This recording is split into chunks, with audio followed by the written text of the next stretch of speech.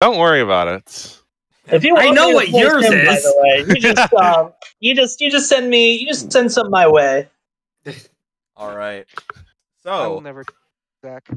hello everyone, and welcome to the third installment of Lou Piercer. This is the start of Mission 2. And would anyone like to maybe explain what happened in the previous session? Give us all a quick catch up. All right, quick rundown, gentlemen, actually gonna ladies, be a and banger, anything by in the way. between.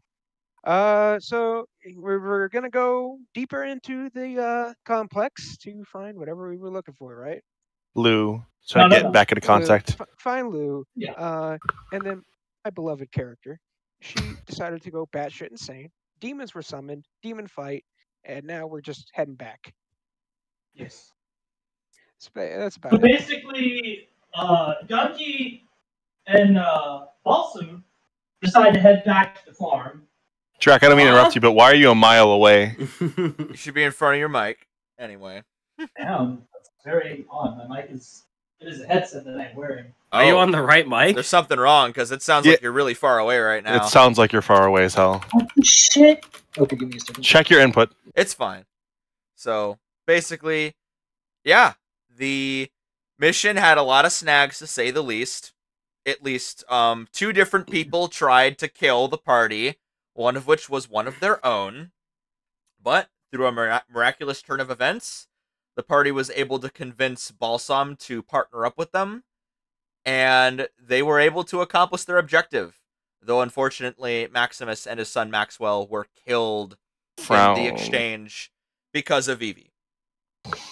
Throws up. And Vivi was taken away. The party had a close encounter with a demon. There you go. Yeah, you sound fine now. Had a close encounter with a demon, full-on demon, and the whereabouts of Vivi are currently unknown. So, Two full-on demons. Well, that was the other one was from last session, but still. Yeah.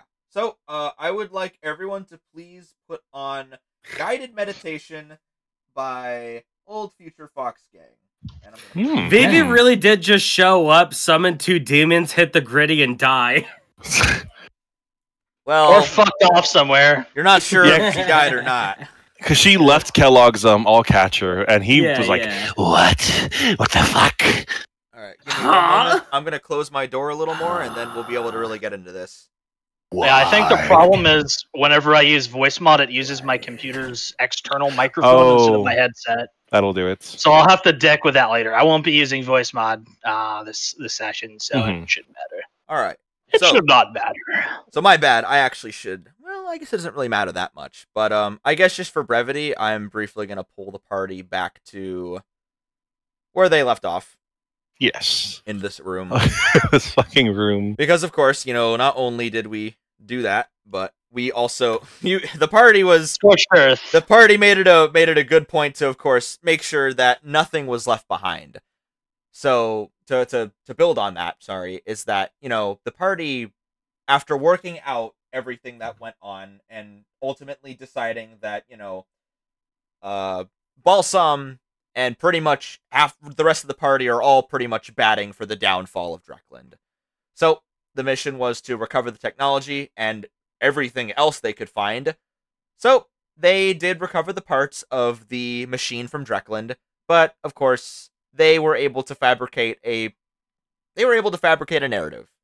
And with that, they pretty much laid the rest of Maxwell's base to waste. And with that, are currently I actually forget if I said that. Oh yeah, that's right. Right, I remember now. The party that came to retrieve Lou, they all came here using a machine. But specifically, this device is what is known in Drekland as a Frank. It is a large, six-legged creature that has seemingly been modified through cybernetics to effectively become a carrier truck, basically. This thing is massive. I'll post the art for it in VC. Yeah, not that Not that our fair audience would be able to see it, but you will see it soon again. Yeah. So the thing about Drekland is that it seems that they have been mostly experimenting with combining living things with their technology through the use of magic. And the Franks are one of many examples of Drekland's arsenal of cybernetic beasts they've been creating. And as far as you know, the Frank is actually a very speedy vehicle despite its girth and size. It actually has a cannon installed on the front plate on its face. And it also has a pretty large cache in the back of it as well that has a deployable shell that can basically fold over to protect whatever's inside in case the vehicle would happen to be going into combat environments. And the party basically rolled up in one of those. So, you guys have everything you need, and so Balsam and Tex, it's that when you guys get outside, you realize that Balsam really didn't come here with any kind of vehicle. My man just walked. That's fair.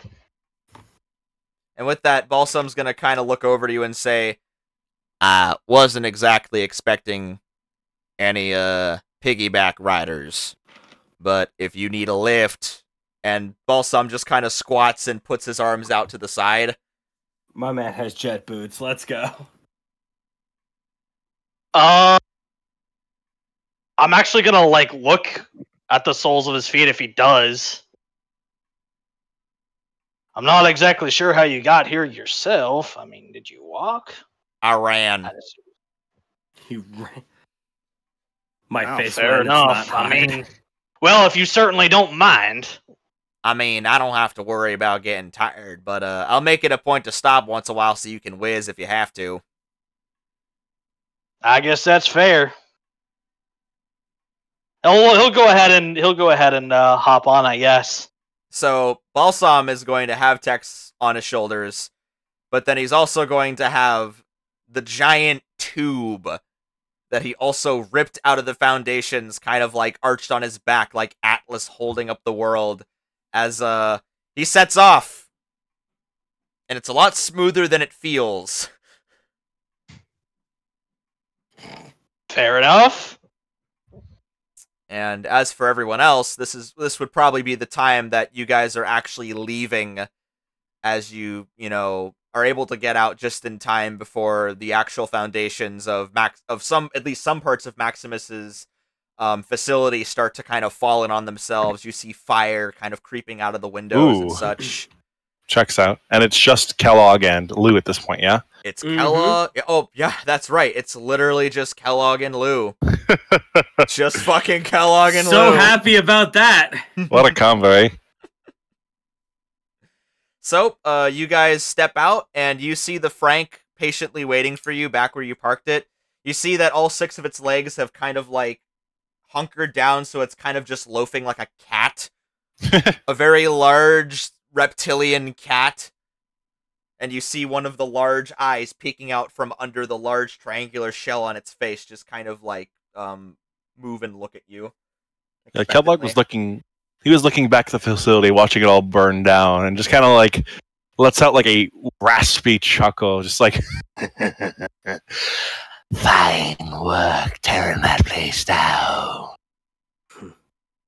Well, I can't say that it's the largest and most grand building I've destroyed. Oh, is that so? But I suppose Alicia is something for another day. Oh, Alicia. I've heard of that. Actually, Kellogg, I'd like you to give me a history or religion. Oh, shit. Okay, let's see. Oh, shit, I don't know. Here's some annoying history or religion. Let's see. Both are the same. Let's roll history. That's a 2. All right. Oh, jeez. But even with the 2, I will say, Kellogg, that the only thing that you actually knew about Alicia is that it is an entire kingdom that somehow went away, and basically Drekland has been working a joint effort with the other sort of executives of Berlunia to try to figure out a housing situation for them. Yeah. But you've never like actually been to the location. Actually, I guess I would tell you, but that and bear in mind you only know this literally because like this was all briefed to you essentially. Yep, that makes sense. And it's that Maximus's facility is actually not too far away from the site of where Alicia allegedly was. Yeah, Kellogg's just like, Oh, the kingdom that fell off the face of the earth. That's one, right? Well, I can't say that I alone would have destroyed a whole kingdom, but I certainly hope not, for your sake. Oh god, Kriz, you just cut out. I certainly hope not for your sake. that's what he says. let's just say I caused a bit of chaos there once. Kellogg kind of just stands there for a bit, taking it in, just kind of thinking about what exactly Lou is more or less confessing to him. It's like Well. Lou's not even trying to confess. He's just like trying to talk big around his new constituents. He doesn't know how to deal with Corn Man. No one does. Kellogg has not turned his back. He's had his back to you this whole time as he's staring at the building ablaze and is just talking to you. Like, this is the first time he's speaking to you, Lou, and it's like his voice is projecting through your mind. Like, it's just appearing in your brain, and you're just imagining him speaking to you. God, I hate him. I mean, I hate that. Well, I suppose we can't keep the big man Oros waiting. Yeah. I'm sure he'll have questions about what went down here. We are down two after all.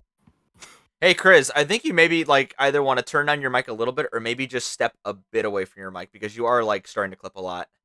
Oh shit. I got you. All right. Let me see if this will work. I know it's very tempting to swallow the mic whenever you're voicing Kellogg. What about now? That sounds fine. At least I heard all of it. Good. Cool. Yep, so Kellogg basically just says, yeah, let's go back. Oh yeah, so Yeah. speaking of, Oros lose a lot of soldiers. He won't fucking care about this. I was gonna say, I'm actually going to share the Frank sheet with all of you since you guys are actually going to be hell yeah. commanding it. We got our own box, baby. Pretty much, yeah. And let me see if I can actually. Oh, give us access to it? Well, Like, more or see its less, I'm stats. gonna. Oh yeah, the Frank is open for the spectator, so that's neat. Oh, there we go. You can actually see what it looks like from the top.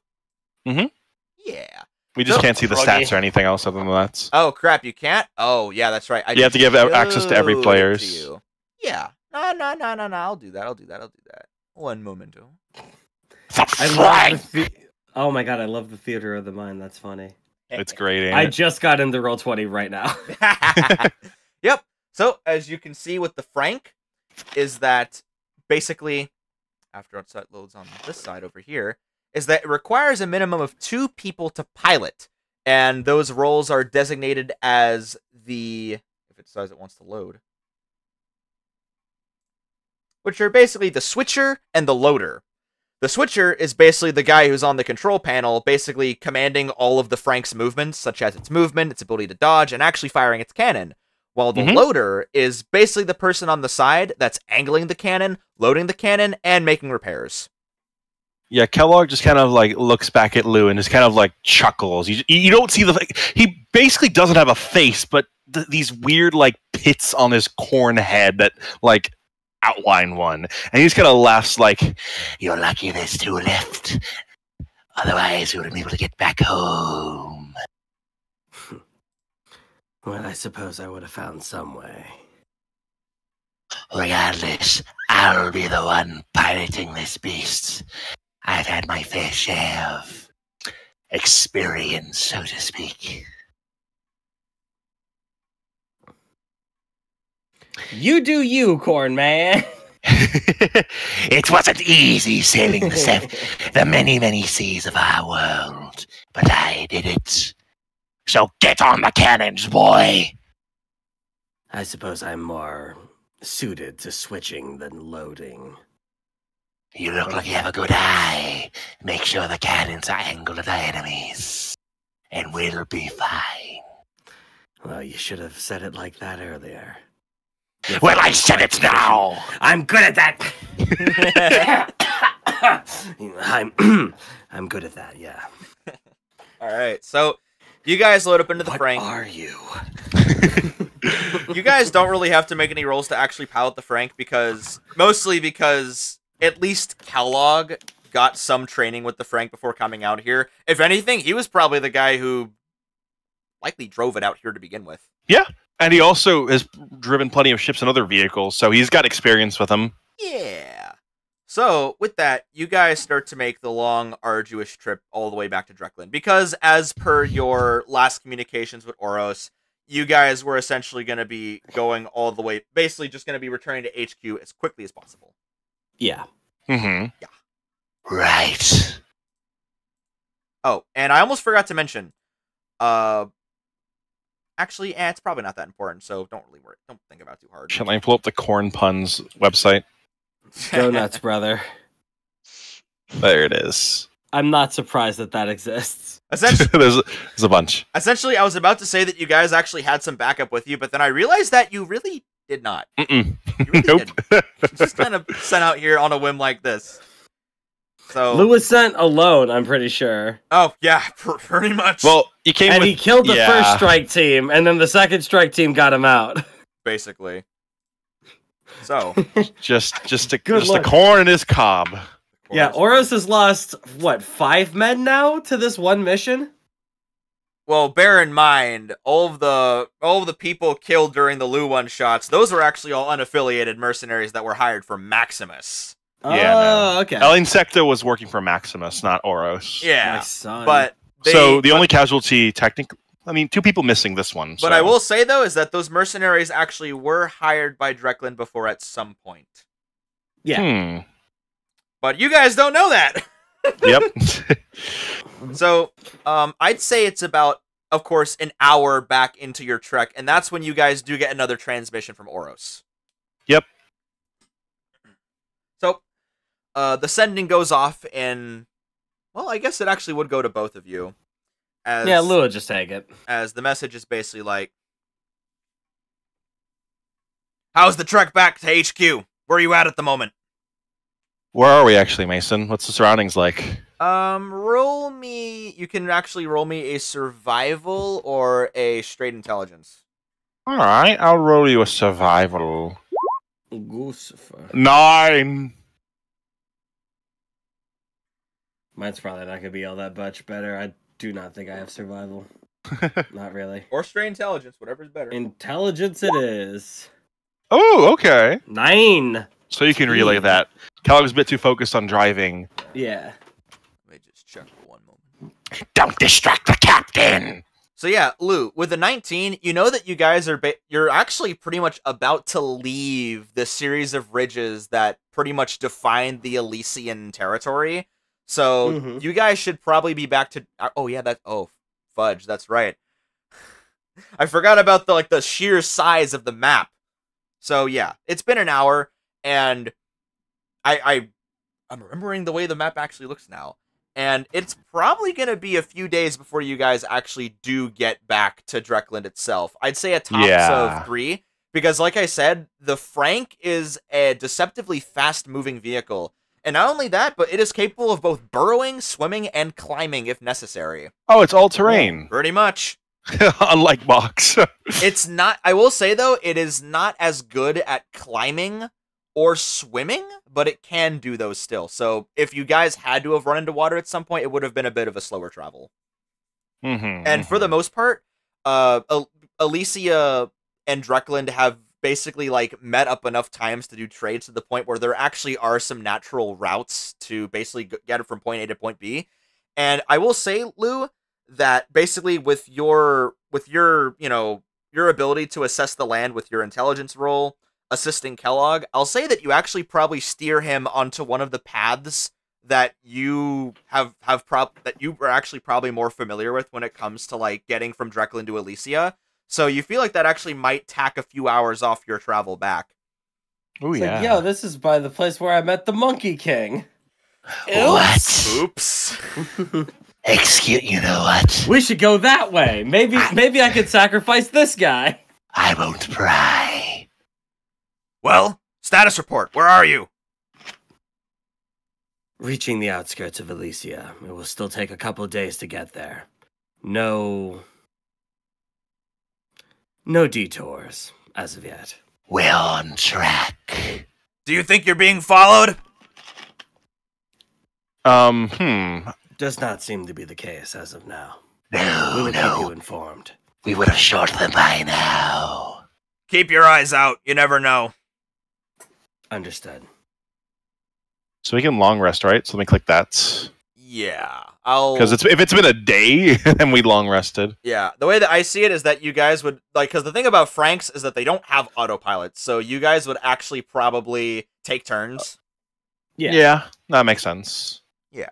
Do you think the Corn Man is going to let Lou captain his ship? Kellogg only needs to sleep for 4 hours, and honestly, like, Oh yeah, that's right. Actually, Kellogg, I think because of the way that Zoans work, you actually probably could just sit there the whole time. yeah, he could autopilot it. Pretty much, yeah. Only really moving Yeah. if anything happens. Kellogg's like, Kellogg is very hell bent on no one else driving this fucking thing. I don't want you crashing into a tree or anything like that. If you put a dent in this thing, it'll be your head. Yeah. Sure. Now man the cannons, boy. They are, well, as close to manned as they can be. Then woman them some more. Sir? So yeah, we're not being followed. It seems pretty okay. Yeah. So We're gonna continue business as usual down the route because we came here, so we should kind of have a vague idea of where to go. And plus, Lou's familiar, so we won't get off course. yeah. Lou has no fucking idea how to deal with Corn Man. What is happening? Yeah, so as you guys are moving along and, picking your route to get back to Dreckland, I would like the both of you to, if you'd like, give me a perception roll. Sure. Let's see. 20? Perception. Yeah, I love the idea of Lou being completely just mystified by Kellogg. Also 20, twinsies. Oh, goody! Fair enough. Yeah. Does Frank have the ability to roll too? If you want Because to. it has a perception, and You're- it's still yeah, you technically can- alive. You can roll for Frank. I'll allow it. All right. Come on. 19! triplets. Jesus! Almost triplets. That's really, really funny. So, as you guys are basically making your way along, you actually have to kind of get across a really big, I guess I wouldn't call it a mountain, but it's like a really tall stretch of rock. And it's a crag. a crag. That makes sense. It's kind of narrow, but I'd say that it is just wide enough for something like Frank to get across, kind of safely without a lot of problems. But it's that when you see that you guys are really high up right now, and over the horizon, you guys can actually see the coastline with what appears to be Gaia Ular. Oh shit. Yeah, I need to pull up the map for this. it's pretty late into the evening when you guys get back up, and yeah, you just see that all of the lights are on, and it's just this field of dancing candles around there, and you can even see the really tall watchtowers they have, and even the large older brick pyramids that they kind of have scattered around the upper canyons that have been dug out and all the water is feeding into. Mm-hmm. It's kind of pretty.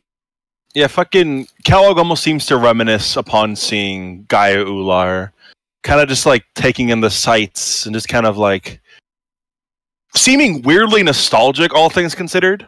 If I'm not mistaken, Dulce lives there, right? Yep, that's where Dulce lives. Yeah. Past tense. Wonder how the family's doing. Lived? Huh? What happened to Dulce?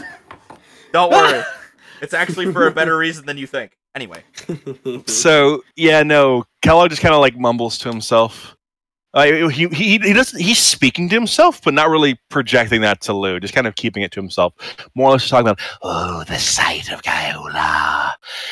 Oh, how I yearn for you. A beautiful city. Way better than this hellscape that's Drakland. Bah! And Why couldn't I be working for you instead? Then it cuts to Lou, and you just hear a Linkin Park cover band. I was gonna say, it's not. I'm not quite done yet with my description. yes, of course. So, as you guys are kind of taking in this site, whether you want to or not, that's when you feel something. There's like, it's almost, you can barely feel it, but you just can like sense the change in the air. It's almost like as if something just flew over you. It's big, and it made little to no sound. But did we see a shadow? Is that kind of what you're insinuating? Like I said, it's like kind of dark, and I imagine if you're like, oh, gotcha. Yeah, and I imagine like the way that I see it is that, you know, you guys can like, you know, see the stars and everything, because, you know, it's pretty clear out, all things considered, and it's just like that ever so faint like dip in blackness that blots out the stars in a specific area, and it just whoosh, like goes right over you. But this thing feels that it's like too big to not make any noise. But as far as you're concerned, though, it seems to have just flown straight over you, really not even paying you any attention. Yeah, Kellogg is not liking that. He's gonna turn into the Two Kingdoms real quick. Fuck, let me see. Oh shit, Frank is blind beyond 60 blind sight? Yeah. Huh. Noted. Gaiolar has oil. Yeah, So- Kellogg is gonna keep along the route and just kind of like, we're in kind of like a ravine, right? Then, if Oh. it's like to the sides and covering us. Oh, and I forgot to mention, I would like you guys to change. Well, if you so choose to, I would like you guys to change the music to Neuron Activator, the extended ambient mix, which is from Cruelty Squad. Let me put that in chat. There we go. Music time. Oh yeah, Arigato. Mr. Roboto. Holy shit. So, what do you guys do? You're still on your path to get all the way back to Drakland. Yeah, Kellogg is not going to deviate from the path, but he's going to start kind of like, I guess, slowing down just a bit to kind of like, I guess, gauge situation, see if he needs to change anything like major. He's just going to, I guess, he's going to lag behind to potentially have that thing just like piss off in the distance. You know what I mean? Basically, I need to know if you guys are slowing down or speeding up or staying at the Slowing same down. speed. Oh, slowing down. Okay. Yeah, Kellogg's going to Keep an relay. eye on Gaia Ular to see if it starts getting whacked. Very Yeah, no. well. Kellogg is going to speak up and project his voice into Lou's mind. I think we have something in the horizon. I'm going to take it a little bit slower. I noticed it too. Stay vigilant, boy. Anything could be around these parts. I suppose it's a good thing you put me on the cannons then. Precisely. And yeah, we're gonna go to half speed to have Fair enough. Frank sneak, Oh, okay. or I guess like the equivalent of sneaking. Yeah, you could roll a stealth roll for Frank. Yep, that's just gonna be straight next. Does Frank have rogue levels, DM? Nope. Does he do sneak attack? Sneak attack, cannon damage, baby. God. So I will say that like Frank still makes a considerable amount of noise whenever he moves, because Yeah. it's like the clanking of the armor, all six of his large reptilian trunk-like legs kind of dragging across the ground. It's kind of impressive that he's able to keep his bulk off the ground itself as he is walking, just because of that enormous like bilge and load in the back, that giant kind of chassis of armor that's pretty much like kept in the air at all times. Big fucking boy. Yeah, it's pretty smooth. So even as like, you know, you command Frank to slow down, it's more or less like the clanking of the armor becomes less frequent, Yeah, but checks still out. otherwise kind of sounds as it did. And because you're moving at half speed, it is going to take a little longer to get over this ridge. You know, there's like the distant sort of rock that's dislodged Yeah. by the claws that kind of rolls down the crag, and you can kind of hear it echo a little bit up here. Anything to have that thing pass over us fully. Yeah. At least that's what Kellogg's trying to figure out. Yeah, so like I said, from what it seemed, the thing that you guys encountered kind of just flew right over you. The best way I can describe it is like, imagine a turkey buzzard kind of flying over something to get to somewhere else, basically. Yeah. Yeah. So Kellogg is slowing down to see if he can potentially spot it, and I'm going to roll perception on my end. Okay. Got to scan the sky. Yeah, I'll say you can either use your choice of perception or investigation, whichever is higher. Yep, perception for me. Boy, That's not bad. roll. He points over to you, Lou. That's not so bad.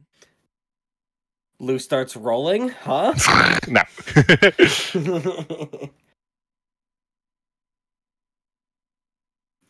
I mean, Lou's keeping an eye on Gaia Ular. He's not looking out for anything in the sky. Gotcha. Hey, but hey, That's fine. I still recommend you roll anyway. All right. I think Lou has a better investigation.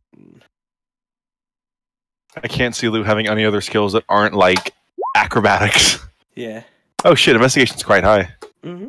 So Kellogg, you're You are right though. Acrobatics is one of his highest. yeah, you're basically taking your time. You're really trying to absorb your surroundings, and from on your end, it seems like there's nothing around you at all. Like you really feel like, because even in a place like this, you don't imagine there would actually be like any wildlife, just because of how out of the way this is. I will say you probably see like the occasional smaller, like, in a way, kind of like actually related to Frank, the smaller sort of six-legged reptilian creature occasionally scuttle away and hide under a larger rock as you're making your way down. But it's like but it's essentially the size of like a rat, so nothing really to kind of concern yourself with. But Lou, Die. I will You say, see too much. while your eyes are kind of scanning over Gaia Ular, I will give you something. You know what? How much do you guys actually know about Gaia Ular itself? Kellogg is kind of. Oh, you go on, first. You first. Oh shit. To keep it short, Kellogg kind of has he really likes Gaia Ular. He thinks it's in a nice place and would have preferred to have got cooped up there. So he kind of knows more about it than you would think he would. That's fair. Okay, so what about you, Lou? Lou knows that Dulce lives there. Okay. That's pretty much it. I would like the both of you guys to give me history rolls, but Kellogg, I'll allow you to make a history roll on advantage. Sure. 14. 10. Okay, I'll give you guys the basic gist of it. Essentially, you guys know that Gaia Ular was one of the 4 kingdoms, in quotations, that came to Brelunia after the land was bought by the royal family of Ruhurusha, which is the neighboring continent. And specifically, I guess more or less to give some background details to the audience as well, is that basically there was a terrible accident that happened in Ruhurusha, and as a result, a lot of help had to be outsourced to different parts of the world.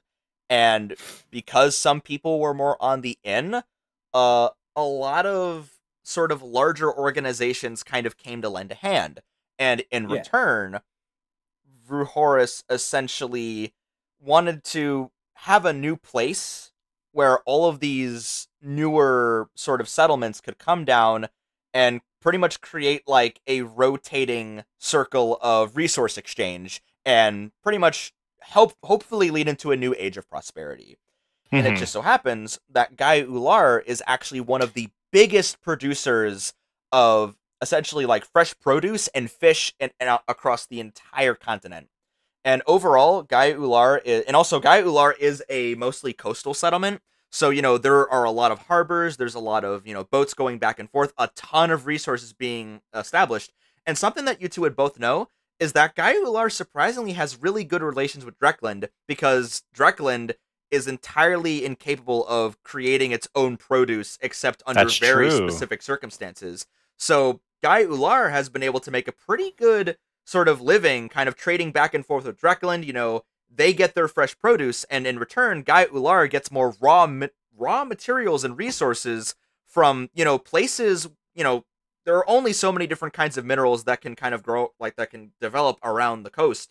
But, you know, since Dreklin's in more of like a larger mountainous area, there's a lot of more sort of elusive resources that basically really help Guy Ular when it comes to, like, you know, developing new settlements, maybe investing into to build like stronger buildings and stuff like that. Maybe even do some more like magical research because of the way that, you know, certain types of gemstones are used as like arcane components, all that kind of stuff. And one last thing I'll say that the both of you know about Guy Ular is that it is actually ruled by a dragon. What? Oh yeah. But Yeah, that reminds me. Are they? What kind of dragon are they? I was gonna say, neither of you actually really know. Strel's mom?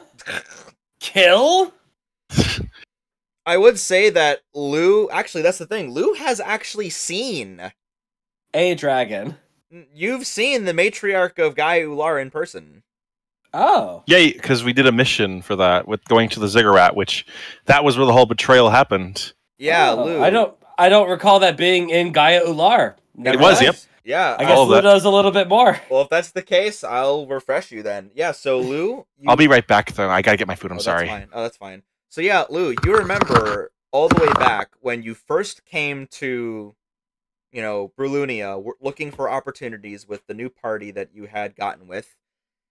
Way back 5 years ago. More or less a few months, but you get the point. A few months of in-game time, that is. But yeah, that's where you met Strel for the first time. Strel was apparently the son, in quotations, of the matriarch of Gaia Ular. He's like the prince of Gaia Ular. Pretty much, yeah. And you also know specifically that after, you know, Strel betrayed you and went off with Richter Mortis, that the matriarch basically said, go hunt him down. Yeah. Of course, this promise wasn't really put on paper, but it still sticks out to you, though. And it really makes you think. And whatever that thinking is entirely up to you. Yeah. Kill Strel! How does it make Lou feel?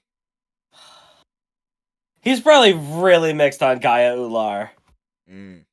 Because on one hand, he's got some bad memories here. But on the other hand, Dulce is from here, so it can't be all that bad. Yeah. And he's got a family. So, I'm probably not going to wait for Kriz to tell you this. So, actually, oh yeah, is there anything else I could tell you? Because you did roll, actually, it's Kellogg who rolled higher than you, which is funny. Yeah. Yeah, I'd say... You look down at your hand and it just says the note, Dulce is dead. Nah, I'd say that, like, Kriz would... took the kids. Kriz would also, like, know about the dragon, but I'd say that, like, he definitely did not roll high enough to, like, know about Strel and all of the weird other inner workings in there. Yeah. But, when he gets back, though, I will tell him something else. But, actually, you know what? I think I might just wait, because something might happen. Well, it sends the corn man into a tizzy. He tries to kill Lou. Again? Again? So much. I have to inform Oros that I killed the corn man too, and I need him to send someone here to help me drive the car. He sends Hyde? That'd be so fucked up. Kriz better get his food and come back soon. Alright, well, I guess I might as well tell you this. I'm not going to wait anymore. So, Lou, as you're looking over at Guy Ular, you know, all of that I just told you, you remember. And that's when you actually are able to... I'm back. Oh, wow, just in time. I was just... Oh, hell yeah. I was just explaining to Lou something that he noticed that you didn't. Oh, perfect. Yeah. So, you see the temple where you know that the matriarch of Guy Ular resides. Yes. It's pretty well lit. It's of course, like, from this distance, you can't see, like, specific light sources, but you can only assume they're, like, bonfires and torches and lookout fires and other things like that. So, you see Yeah. just all of these orange, these orange like spheres all around it, kind of like flickering very faintly. And that's when, all of a sudden, every light in every conceivable light that is on the temple goes out. Well, that can't be good. And every other light in the city is still on.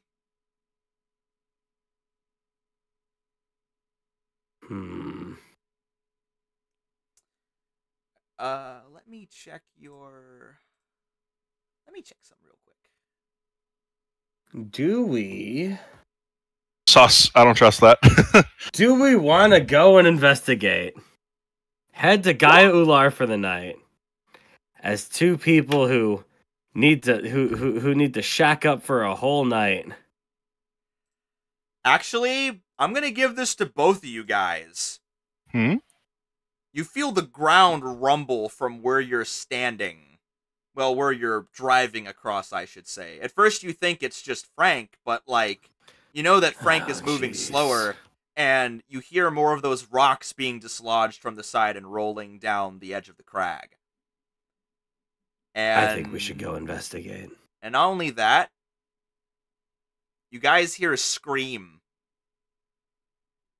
How loud is the scream? But I want to say it's less of a scream and more like a very deep roar. You can feel it in your bones. Don't like this. Okay. Can I see which Are direction we it's coming adventurous from? and helpful, or are we cogs of the machine? Let's choose. Which direction does the roar come from, Mason? You know what? Because depending on where it's coming from, I can pinpoint it and do something. Depending on the direction, I'll do something. Both roll me a straight intelligence. Okay. Straight intelligence. 17. Damn. Okay. 11. 11. So to you, Lou, it sounds like it's coming from all around. And I forgot to mention how, like, it's not like eardrum piercing loud. It's like distance loud. Like hearing a fox screaming in the woods, right? But like monster. Pretty much. And Kriz, Kellogg, I'm going to tell you straight up, it's coming from Gaia Ular.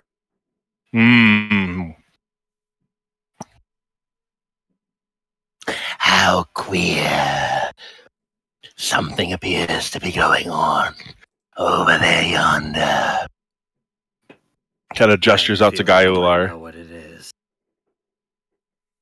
If it has a small chance of who I think is in there, we're going. By the way, this is the same day as the factory or the laboratory, right? Day after.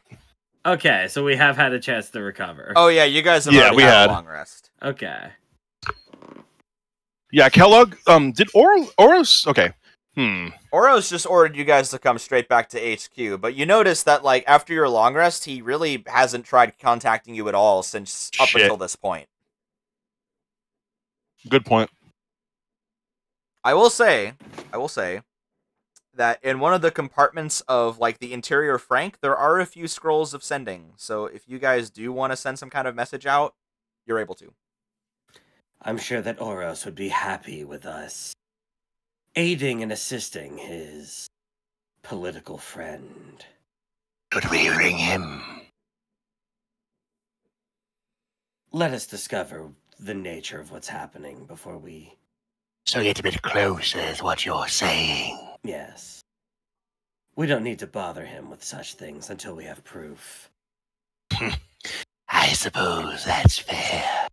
And Kellogg's going to speed up a little bit and have Frank just turn in the direction of Gaia Ular.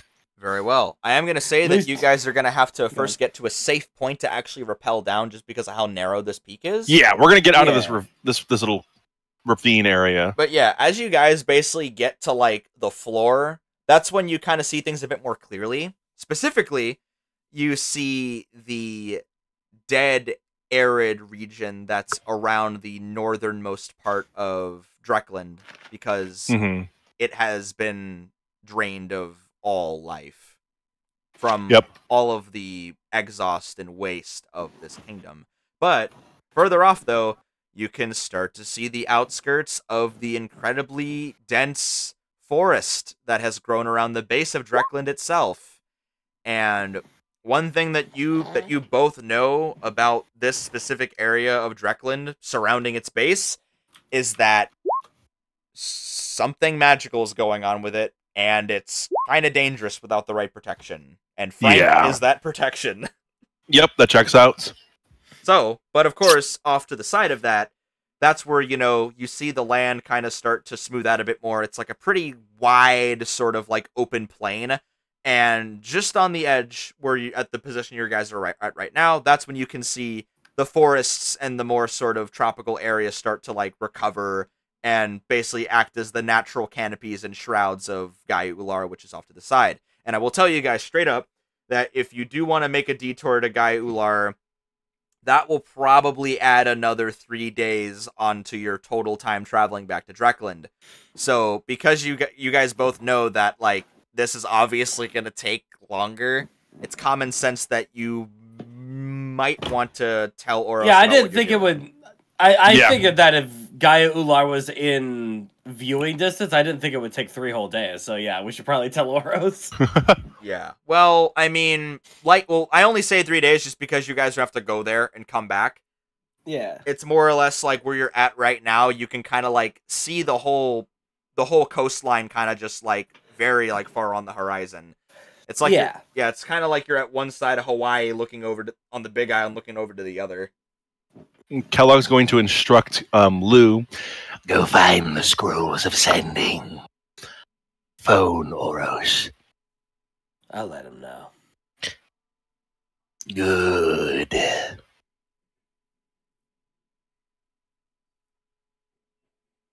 will be monsters. You could say that the situation has become complicated. Bah, you test my patience, boy! I'll go talk to Oros, okay? Go speak to him. Leave my quarters. Oh, I was gonna say, if you guys want, just for like the sake of who's on screen, you guys actually can put your icons on the board if you want to. Oh yes. Okay. Hey, blood. Let's see. I just thought it's kind of funny because they're like all standing on the stage. Yeah. Oh yeah. There we go. Yeah. I could put Frank there too, actually. Oh god. He's so big. He's so big. Why is Kellogg so big? Oh, because you guys are on a stage. I make you a little bigger. Oh yeah, good point. Sure, I'll put Frank on there for you guys as well. Yeah. Amazing. All right. So, actually, you know what? It's like one of those fucking loadouts. No, I was gonna say it's like one of those like really shitty like elementary school plays where you guys have like the giant cardboard cutout and you're just like in front of it. Amazing. Basically, what's happening right now. I love it. Yeah. So, okay. Lou, what kind of message do you send to Oros?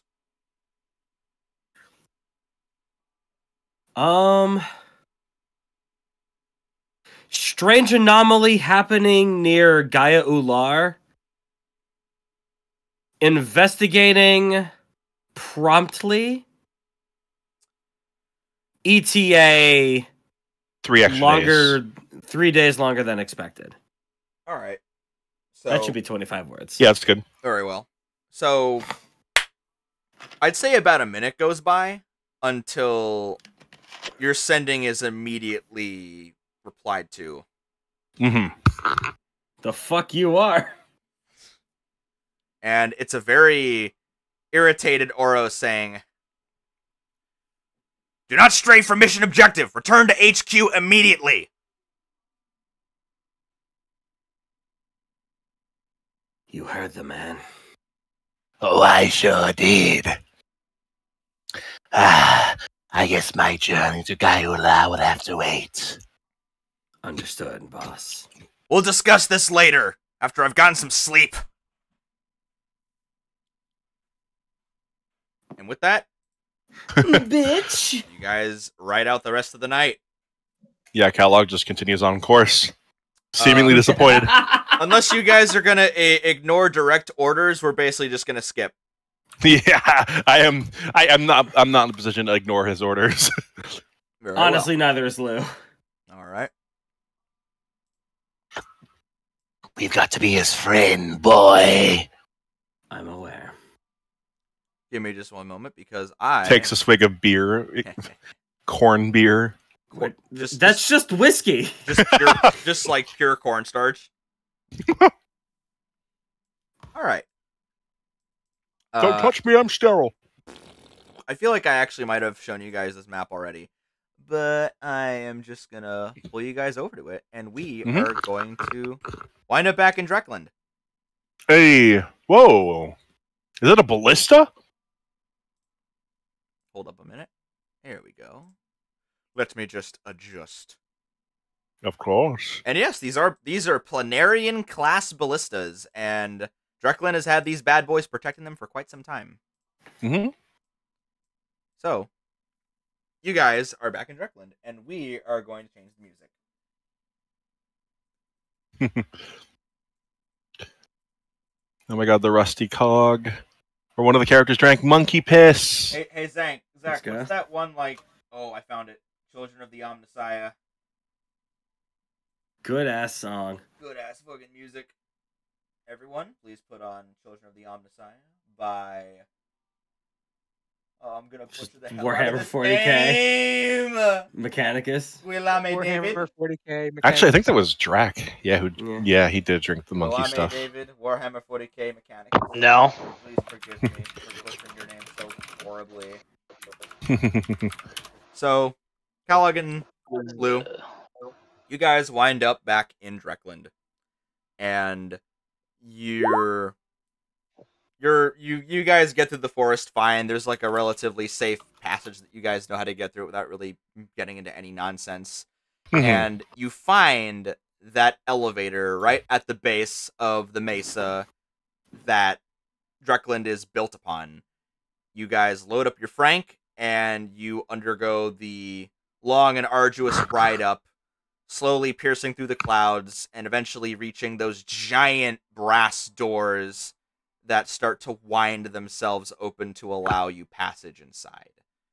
And you make your way back over to where you're positioned on the map right now, which is the access down into the depths of Drekland, where of course, there is the mercenary area and the laboratory for experimentation and sciences. Or more or less, I should say, the headquarters of the UAD, which is, the type of organization that Drekland is heading. And UAD obviously standing for "You Are Dumb." Good. So, I'd say it's at this point when you guys actually do arrive at Drekland, you guys get another sending by Uros, essentially telling you guys to pretty much like go back to the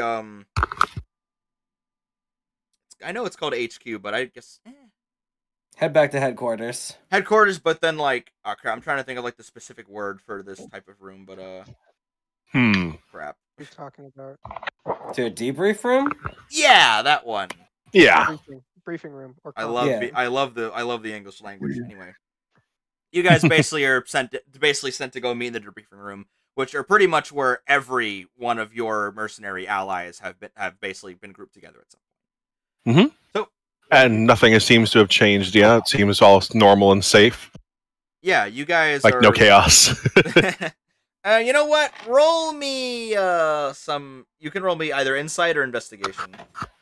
I'll roll insight. 7. 74.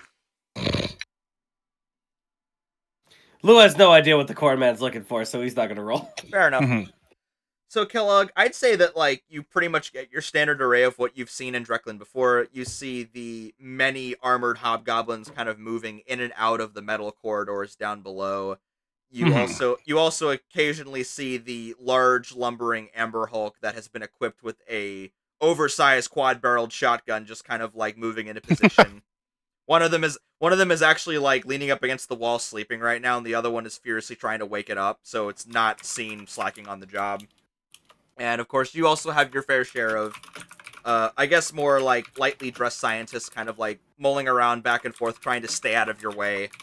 A lot of them definitely giving you strange looks. It's mostly a combination of. Actually, there's quite a few driven in here. That's why I can describe it. Kellogg just snarling and gnashing at like the scared scientists, like the fucking Grinch. You also occasionally see your pick of metallic dragon spawn in the rare dwarf as well. Irene's just here for some reason. God, scary. So sweats.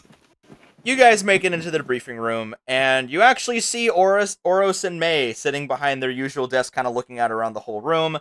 And Oros waves out his large, augmented mechanical hand to let you guys to sit. So, for those who've seen Oros before, you guys know, but the audience does not. So, Oros is a gnome, which in my setting are actually these small, almost axolotl-like people. And Oros has been alive for way too long. At least longer than you've ever seen any gnome/poly be alive for. He has heavily augmented his own body with the cybernetics that Drekland has founded itself on.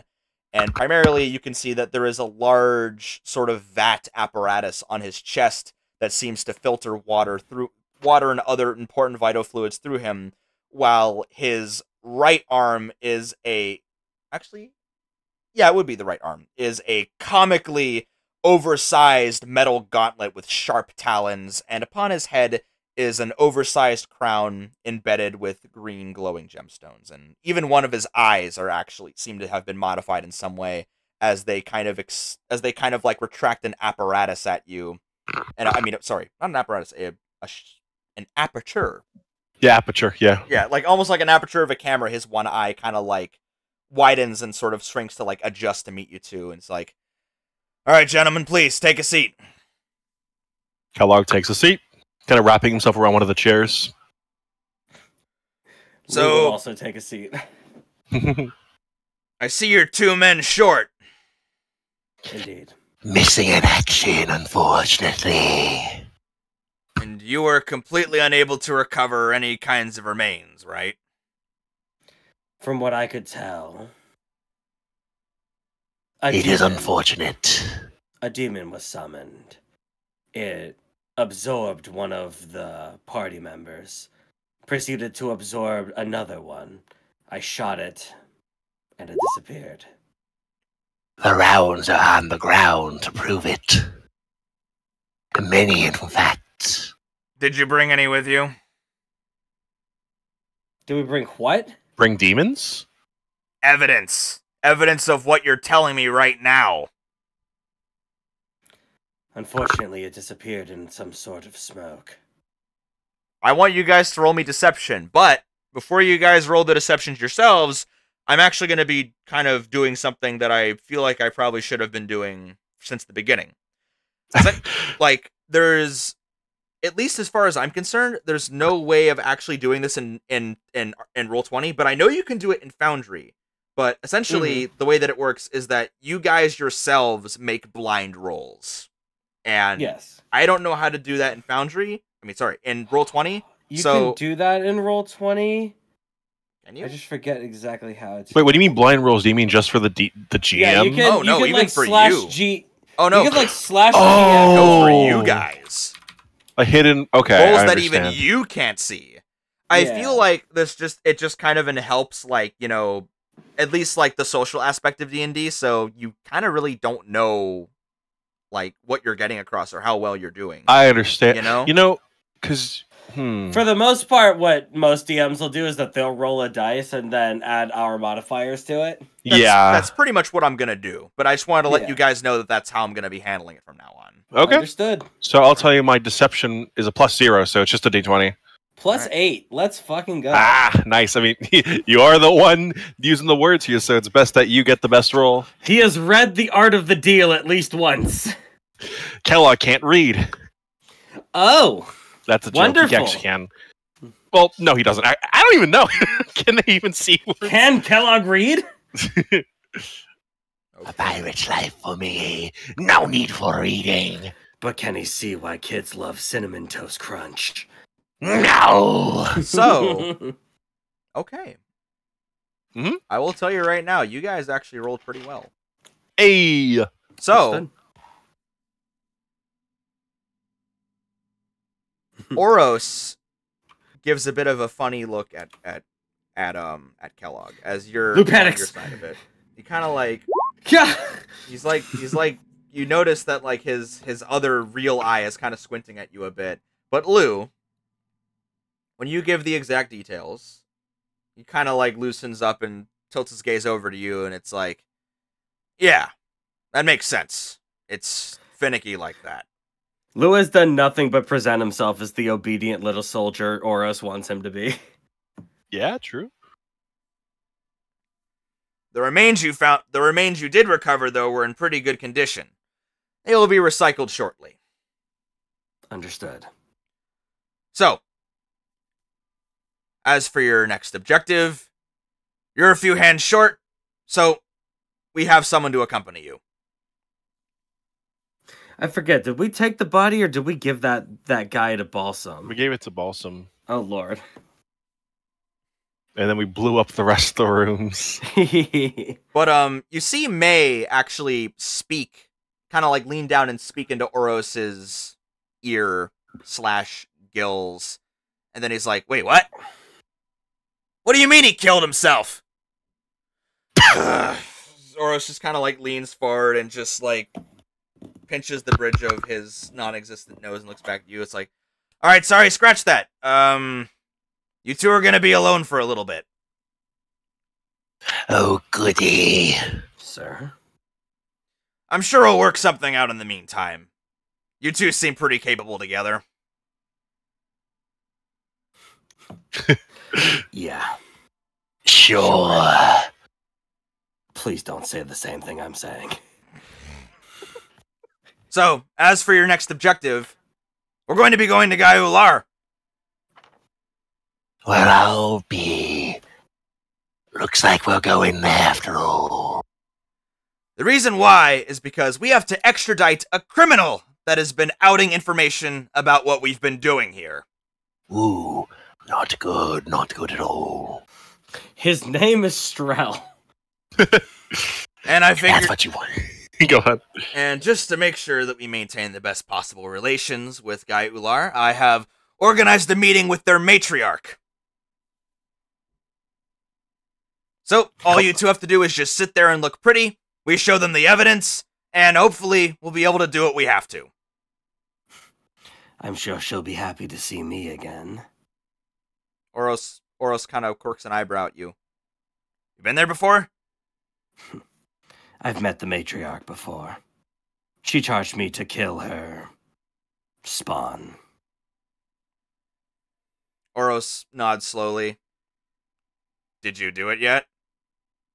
That's why we're here. Right. I remember that. I didn't forget it. Of course. You Insight could roll. have You can roll insight if you want. Yeah, I will. I choose not to. Okay. 20. Lou believes him wholeheartedly. Okay. I got a 20. All right. That roll was meant to be hidden, but it doesn't really matter much. Yeah, essentially. So yeah, for future reference, basically any roll that involve, like I say, like any roll aside from like perception or investigation, that's gonna basically be a roll that's gonna be done by me. But I'll give it to you, and I'll just outright say, Kellogg, yeah, he totally forgot. Kellogg wants to... Kellogg's That's going the to entire speak. reason why Lou brought it up, is because he's pretty sure that Oros likes to forget about this kind of shit. Yeah, Kellogg just straight up just says, projecting his voice to only Lou and no one else. He forgot. No. Oros just kind of like scratches something behind his ear. What are you guys rolling? Yeah, basically. So, with that, Oros is like, I've already set up the meeting. you'll be heading out tomorrow. You'll basically be my representatives for this operation, and hopefully we'll be able to occupy a significant part of Gaia Ular with our armed forces, so this creep does not escape with his life. Are we clear? Understood. Good. Do we have a name of the criminal, sir? A description? Anything to look out for? Oros snaps his fingers, and the driven woman standing next to him pulls out a folder and kind of just like puts it on the desk, spreads some things out, and Oros basically gestures for you to come forward and take a look. Let's read the heckin' dossier. Yep, give me a little look-see. His name is Snip Silvertongue. Oh shit! He's a freedom He's a freedom fighter of sorts. At least he calls himself that. Outs any information he can find on literally anything and won't let anyone live it down for it. I mostly ignored him because he wasn't really dealing with us, but we seem to be his prime target. He knows about the teleportation experiments. Or at least, he claims he does. And I don't like that. Would you? Of course not, sir. I don't think I would like that very much. So, we're gonna go down there, provide this evidence, and he'll be in our custody. For the rest of his life. So we're supposed to transport him back here with Frank. Oros just kind of like looks over your shoulder. I mean, with the number of armed forces we'll have in there, you'll have 5 Franks at your disposal if you want. But like I said, we need to have this meeting first. We have to make sure everything is delegated so we can do this legally. Cleanly. By the book. Get all the paperwork. Yeah. Don't rub it in. I get it. We wouldn't want an international incident. It's understood. Yeah, I know. Small potatoes. Well, you know what you have to do. Take the rest of the day off. Get something nice to eat. Your pay will be waiting for you. Hey, Lou, in your head you hear just Kellogg just say, Dumb fuck. like, direct to the Oros, just directly. Lou just continues to stare forward as if he didn't hear anything. Kellogg, I'm going to roll an insight for you. No, you... No! Okay, you know what? Yeah! Let's fucking go. Well, actually, yeah, an insight. It is a psychic voice, and Kellogg does not emote, but I want to see. I'm curious. Because that's concerning. Oros hears everything. True sight, except it's true hearing, I guess. True thought. True thought. Did you try to cast magic around me? That's just how I speak. Fool! You guys are able to leave the room. Oros is Sounds silent. about right. Oros charges that you're put in the heating receptacle again. Into the microwave you go! More like the freezer. Yeah. Anyway, so you guys head back to your bunks, and basically you guys, so the way that it's set up is that pretty much any mercenary that is employed by Dreklin that is not one of their grunts basically kind of has their own private quarters, and all the space is still shared, and you guys basically get your own lockers that you also have keys to access as well. And as you guys go to open up your lockers and see that you guys have received your pay, each of you have 50 gold pieces. 50. Nice. Fair enough. So, Lou looks to the locker next to his. It says Axel Little. It's stuffed to the brim with gold, but it's too high for her to reach. So, how do you guys want to spend the rest of your day? Crying. Kellogg is going to look at the paycheck, and as soon as he's leaving, he's going to complain about it. This is just petty cash. I can't make an empire with 65 gold to my name. Can't even get, a beer with this thing. I still have to pay off medical bills. Oh, you got a debt, don't you? Oh, you poor sod. What is he?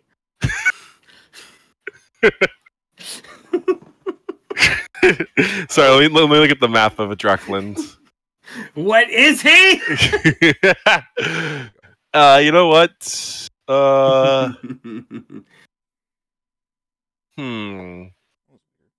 Shit, isn't there brass bleeders? What's that again, Mason? Oh, the Brass Bleeders is essentially the weapon and general supply store.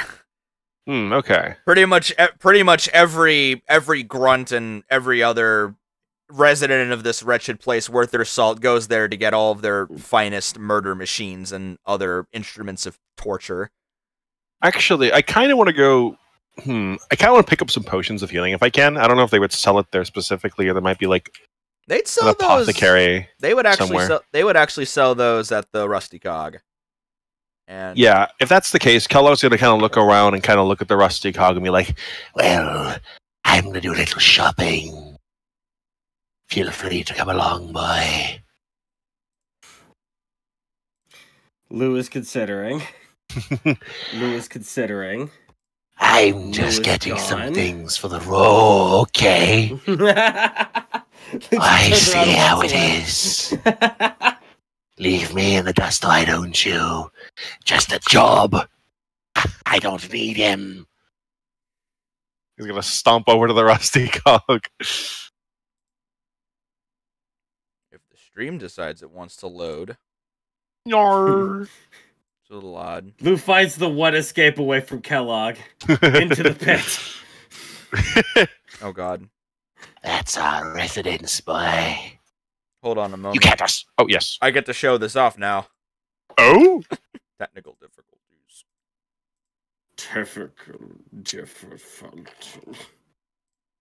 There we go. It seems to be working properly now. People of the AMS. Yeah.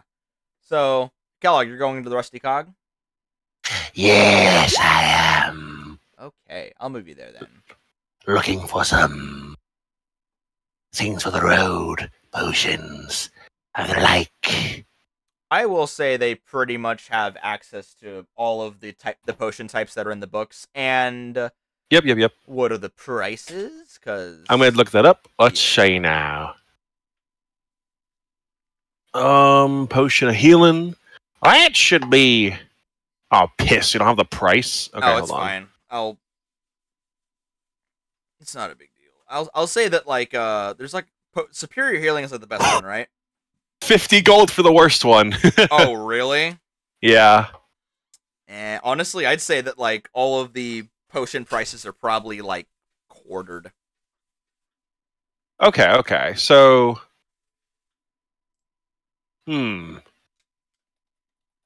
At least for this setting specifically. Yeah, let's see. So. I could probably. Oh, yeah, okay. Kellogg is going to pick up. I have 65 because I got some starting wealth. 2 potions of greater healing. Yeah. How much are those? At least, assuming the price. Yeah, what are their base price? Base price is 100. If it's quartered, it's 25. Yeah, that's about right. He's going to pick up 2 potions of healing at the Rusty Cog, kind of just waltzing in. I need your finest potions. Potion seller. And then a decrepit, driven man rises up from the hackles of his desk and says, You can't afford my strongest potions. Oh, but I can get the 3rd best, right? My potions are fit for a beast, let alone a man. I am neither. Very well, then you can buy them at their normal price. Good. Even the potion seller's like, what is he? Get out of here! So 2 greater potions of healing? Or, yeah. Good! Thanks for that. So, I thought wait, the shit. owner was a Hold on. the hybrid of a bugbear and I'm trying to remember what they are. what are you talking? What? I thought the owner of the Rusty Cog was like a guy. I forget what they're called. The hybrid between a bugbear and a Oh, hobgoblin. hecticons. Oh yes. Hecticon, yeah. That's when you look over to this. You look over to the side, Kellogg, and you see a sign that says "Handy is off duty." Extended medical leave. Under now? new management. Damn. Also, I can actually buy. I'm gonna get 7 potions of regular healing because I can afford that with the rest of my gold. Go right ahead. All right. Yeah, Kellogg gets fucking 9 potions to his name. Very well. Very Wonderful. cool. He may just survive the next mission. So, Lou, what are you doing? Lou has no idea what to do. He doesn't really know how to enjoy himself. Might as well be a Ronin, masterless critter. The last time that he had any time to himself, he was like, I'm gonna go and farm. This is the opposite of that. Quite literally. What do? You could go to the Arboretum or Arbitrarium or whatever it's called. Yeah. The The pla- there's- Vivarium. there are some. Yeah, the Vivarium. Yeah, where's that at? I think Over it's in the here. center with that Yeah. stupid ass statue of Oros. It's one of the floating Oh. islands. It's gonna just like kind of stare at the statue of Oros for a little while. Just try to think, I will say, contemplate life. If you break it, there are items inside. I will say, the statue of Oros, it doesn't really look a lot like what he is now. It shows a lot less modified Oros that looks a lot happier. Push the statue into the abyss. Crush a few dwarves. They'll get over it. They'll walk it off. I know I did. God. All right, let's go look at these flowers. Enhanced leg. All right, flowers. Yeah. Let's go to the butterfly room. Hector went there. I remember. Hector enjoyed the butterfly room. Maybe it'll give him a sense of semblance of hope. Maybe it can scare a kid too. Feel something once in a while. Could you imagine? Could you imagine you finally get a day, your mom takes you to the arbitorium. You go to the butterfly room, it's the most beautiful, wonderful moment of your life, and then Lou walks in. God. Fucking RoboCop walks into the room. Do you go to see the flowers?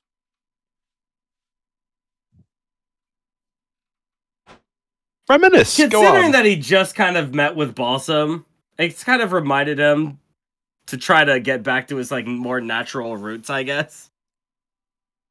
Yeah. So yeah, he'll check the place out. So, you go inside. You show them basically your Dreckland assigned like mercenary ID, and they actually let you in for free. It's stamped onto his body. Pretty much. Yeah. Yeah. So, You'll let me in for free. I am literally Oros's property. yeah. $2. $2.95. 3 Electrum. I'd buy that for $1. So, you go up the large like kind of spiral stairs of the left tower, so to speak, and that's when you end up in the stained glass room. Yeah, it's basically like you can kind of see it right up here. It's just a big dome of like kind of greenish stained glass. All of these decadent patterns and sort of like I guess pictographs, just kind of showcasing a combination of Dreckland's history and just like the various other sort of. It's interesting because despite Dreckland being like its own, functioning kingdom, you really haven't seen any imagery of the deities of this world in this kingdom. Mm-hmm. And when the sun occasionally, sometimes almost maybe pierces through the clouds of miasma and pollution, you're able to see that the reflections through the glass actually make these really sort of like pretty like castings and images on the floor from the diluted light. And I will say that you're pretty much the only person here, except for a very well-dressed hobgoblin and a much smaller one that's in this frilly little white dress, just kind of like happily skipping around and admiring all of the various flowers and other large insects that are also inhabiting this space. Lewis killed far too many hobgoblins intimately. It makes him uncomfortable. But honestly, like, he's not the kind of guy to... Well, he is sort of the kind of guy to self-monologue, but he doesn't want to do that here. I'm a lone On the wolf. off chance that people will hear him. Rawr. Yeah. But I guess he's really just thinking about Balsam, everything that's happened, how he might be able to contact that strange new hatted figure that reminds him a little bit about Snips. Because I'm pretty sure Tex told him that they knew Snips, right? Did he? I think we mentioned Snips that when we is- were talking about Dulce. Like, the name was dropped. Yeah. Oh yeah. I could be wrong. Well, it sure is a good thing that Tex ain't here right now. True. Because Lou would know. Sweats. Like, if he could find a way to get a message out there, they might be able to get Snips out of there. But as he is right now, he does not have that ability. So If only Pascal was here. only Pascal were here. One God, what happened to one that day the fucker? chat will be ready for Pascal, but it's not today, unfortunately. No. I don't think the chat is ever ready for Pascal. So if only chat were ready for Lou's second half of his kit. yeah, you could, Lou, as you look longingly into the flowers, you see the visions of the farm that you spent your very few but honestly relaxing days on. And some of the flowers in a weird way almost looked like Pascal's shriveled nutsack as well, and that also kind of fills you with some kind of It's odd almost feeling. nostalgic at this point. I remember those balls anywhere. And that's when I you always kind hated it. and roll me a perception real quick. I remember when they first invented chocolate. Chocolate. Lou? Perception? Yeah, perception. Ba. Is this the old art for the Hellwalkers? Yeah, it's still there. Disgusting, horrible, You're even. passive. Okay. 13. I'll give it to you. So, Lou, you're just kind of like you're standing there very solidly, almost as solid as the hobgoblin that's like probably about like 10 feet away from you, and that's when you hear something, and then you instinctively step out of the way, and the little hobgoblin girl just kind of like falls over right in front of you, just kind of like splayed on the ground, and she just kind of like looks up at you, and the taller one turns around, like her head just kind of cracks over, and she's like, "Honey, leave that gentleman alone." She just kind of sits there for a second, like kind of like restricted under the bulk of like her own giant goofy dress until she rights herself and she says, "I'm sorry, mister." It's fine. Lou removes his hand from his holster hip. I wasn't gonna shoot you or anything. That's just like natural way that Lou reacts to things. He has like a cowboy stance at all times. Yeah. Basically. So she just kind of like, she stands up and she goes to like turn away, and then you see her kind of like walk around sort of like to your side, and you can see her staring at you from the gap between your tibia and fibia. You're like a skeleton. Oh, you gotta mention those bones, motherfucker.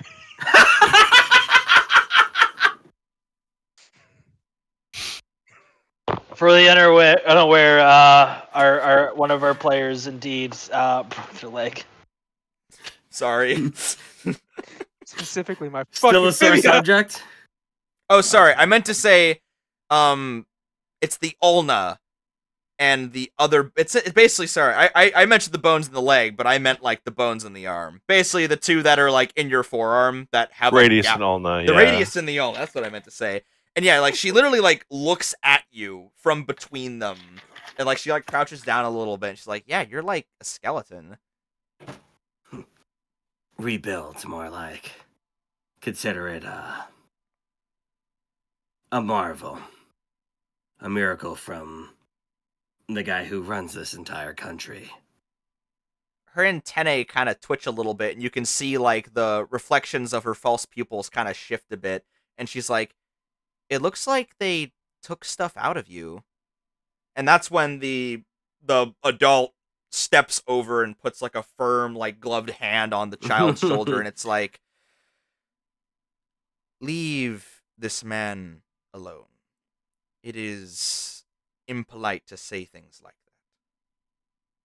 And then the little one just kind of like bows their small stumpy horn down a little bit, a little embarrassed, as the adult looks into you with a very sort of piercing gaze from this also like kind of very similar, like almost emotionless insectile face.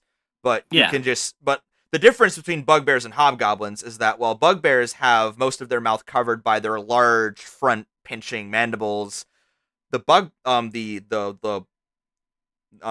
mega rocks or the hobgoblins have this this very much like exposed large set of sharp like incisors. It's almost like the lips can't even properly close around it. Like a grimace at all times. Basically, as she looks at you and says, "I really hope my little one hasn't caused you any discomfort." None at all. It's something that you get used to. I do think you're a marvel, however. Some very expensive parts have gone into making you.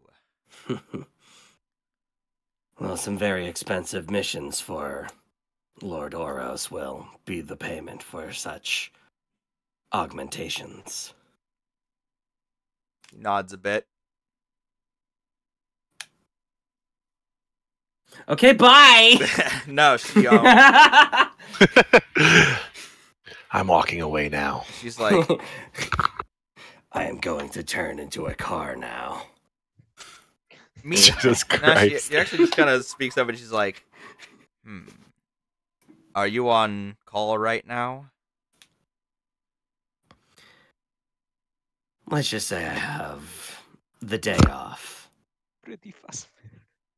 Very well.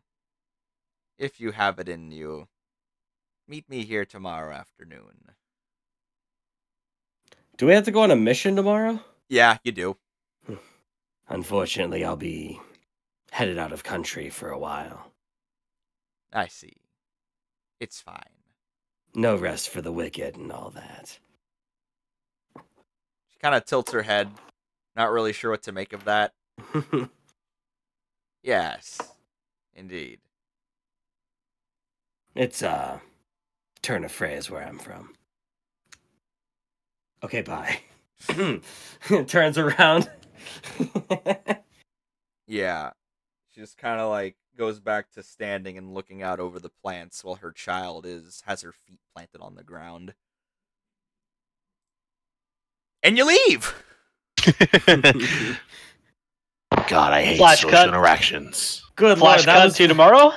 I was about to say that was the least awkward conversation Lou has ever had. He's making progress, boys. Based. Hey, Lou and Kellogg, you guys get an emergency message from fuck. Oros.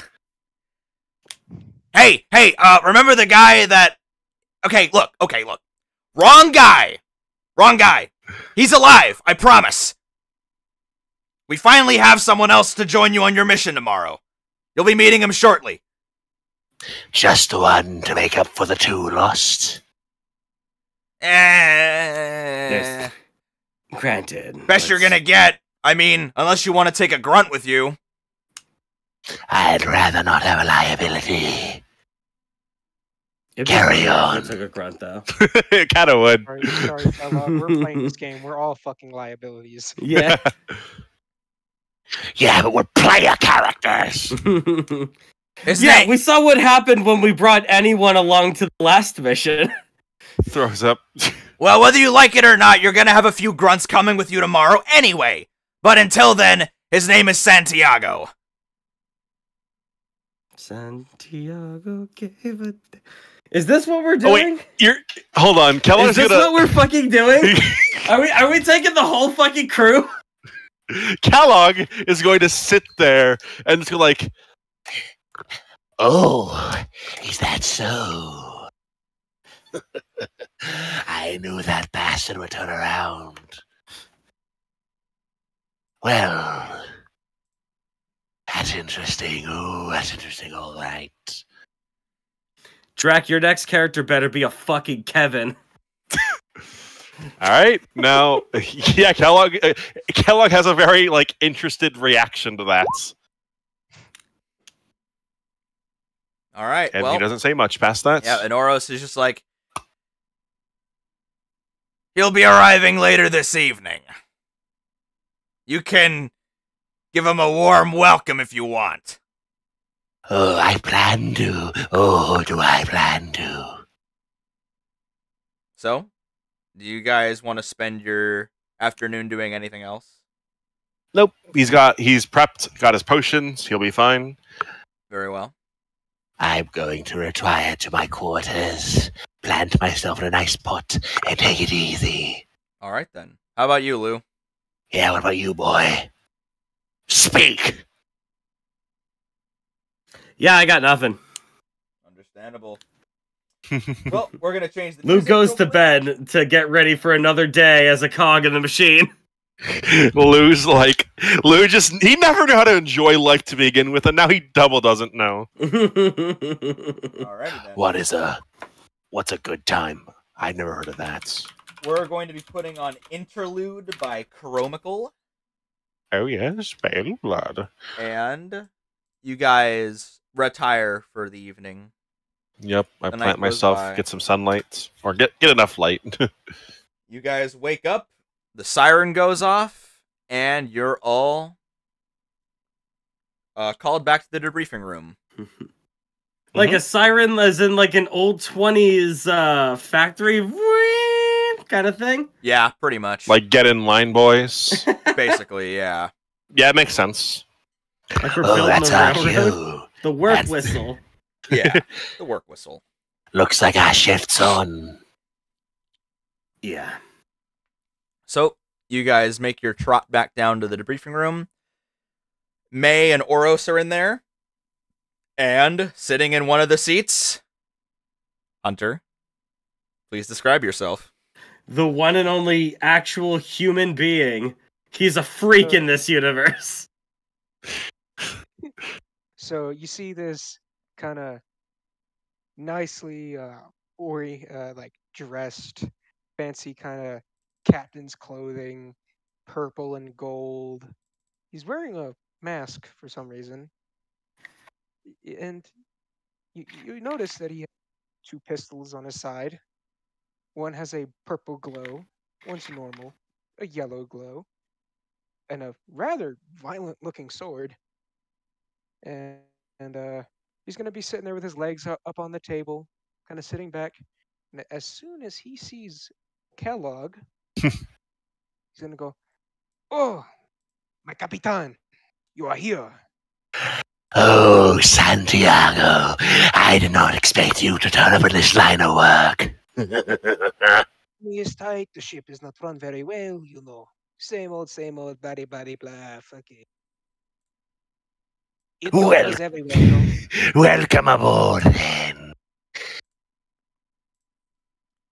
So, I hope he's not around, though, and it's just you. You and me both. I just wanted to ask, I would like both Kellogg and Lou to please give me a perception or investigation roll. Sure. I'll do perception.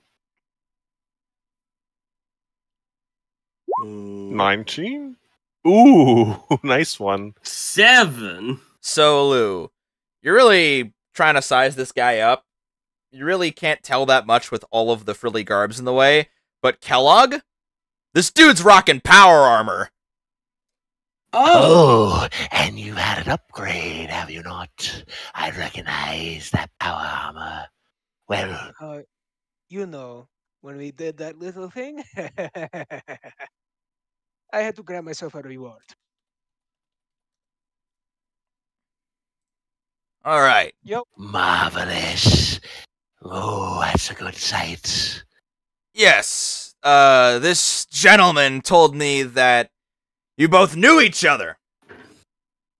Oh yes, I've been around, and Santiago here was along for the ride, so to speak. Well, that's fine and good. All right. Is everyone ready? More than ready, fully prepped, Oros. All I right. have everything I need, boss. We'll be leaving within the hour. And basically, you guys have just a bit of time, basically just a little more time to like get yourselves together if you need to. We're loading the Franks up right now. You can wait outside or get anything else you need to in here. Make it quick, though. We're leaving exactly on the hour. Loading the what now? They're loading the Franks, the vehicles we're going to be riding. Yeah, they're loading supplies into the Franks. Yeah. Okay. Keep up, boy. So, Sorry, is there my like... roommate had asked me questions. So is Oh, there... sorry, you're really quiet. Speak up. Yeah. Yeah, sorry, my roommate was asking me questions. Ah, you're good, you're good. All right. We just got to be ready in an hour. Also, may I get a link to the stream? Oh. No. I gotta do that, actually. I've got you, boy. I've got you. I've got you. Thank you so much. Thank you so much. Of course. Let me post my icon in VC. Yep, you can see the masked man, Positively splendid. the masked Positively swordsman. spiffing. Just look at that, Zach. Just look at that wonderful thing. God, when am I gonna? Oh, Jesus fucking Christ! Absolute drip. Dripped out. So, is there anything else that you guys like want to get together before you head out? Kellogg's actually gonna pass out. He's gonna actually hand Lou and Santiago one regular potion of healing. Here, on the house.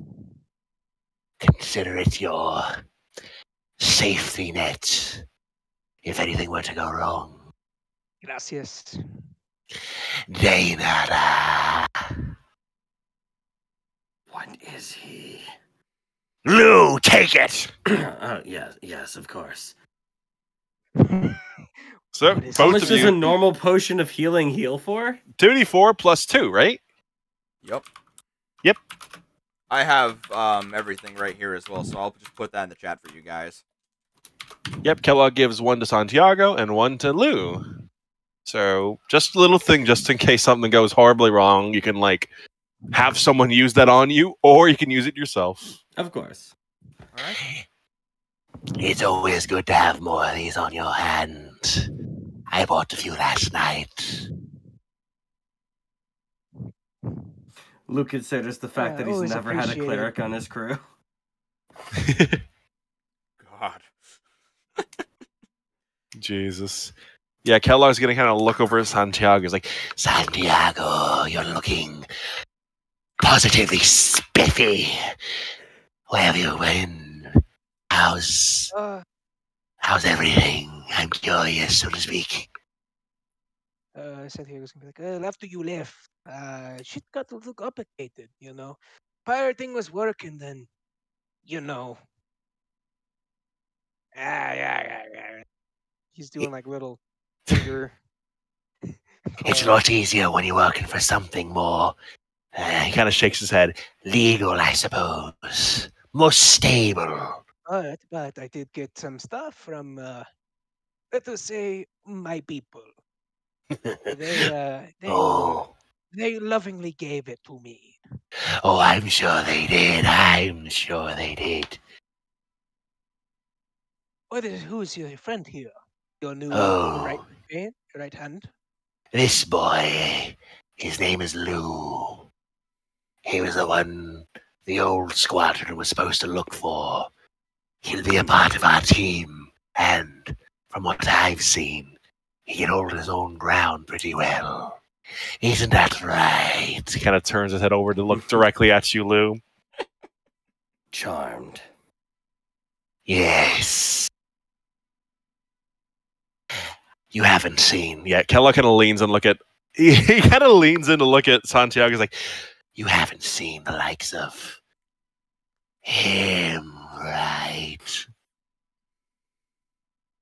Like Santiago's gonna look over. The He's gonna pull general. all these fake spectacles, like the binoculars on the fucking stick. He's gonna look at Lou and go, "I quite have not. He is missing his cojones." Oh, yes, that he is. But I was talking about that him. You know the one. Yeah, him. Don't mention it. Don't mention it. She is still recovering from the damage. I just love the idea of Lou just sitting there awkwardly while these two boys reminisce, not sure what to say or do. He's like, Lou's just waiting for his next mission. I'm in danger. God. A that's social sad. environment. That's what Zach is thinking. He's in danger now. Well, we have some time to kill. What say you get a drink? I'm good. I got to keep focused for this first mission. And when it plays out, maybe if I feel confident. This is my first time working for the midget. Yes, the midget. Oh, yes, the midgets. His name was Oros, I'm sure. Don't wear it out. Yeah. But his wife, fantastic. Oh no. Oh. Another character that's going to try to have relations with Oros' wife. You have thoughts for his wife. Well, I can't blame you for that sort of thing, but I don't exactly see eye to eye with you. I understand your corn, but you know, it would really, really piss off my dominion. And I find that funny. The fucking chat. Fuck up, Zach.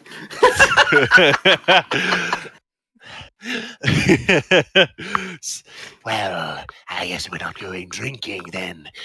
We might as well piss around for an hour then, yes. I've got nothing better to do. Let me talk to Lou. Sure, he's not much of a talker, but I'm sure your oozing charisma can soften him up. Oh yes, he has what's known as autism.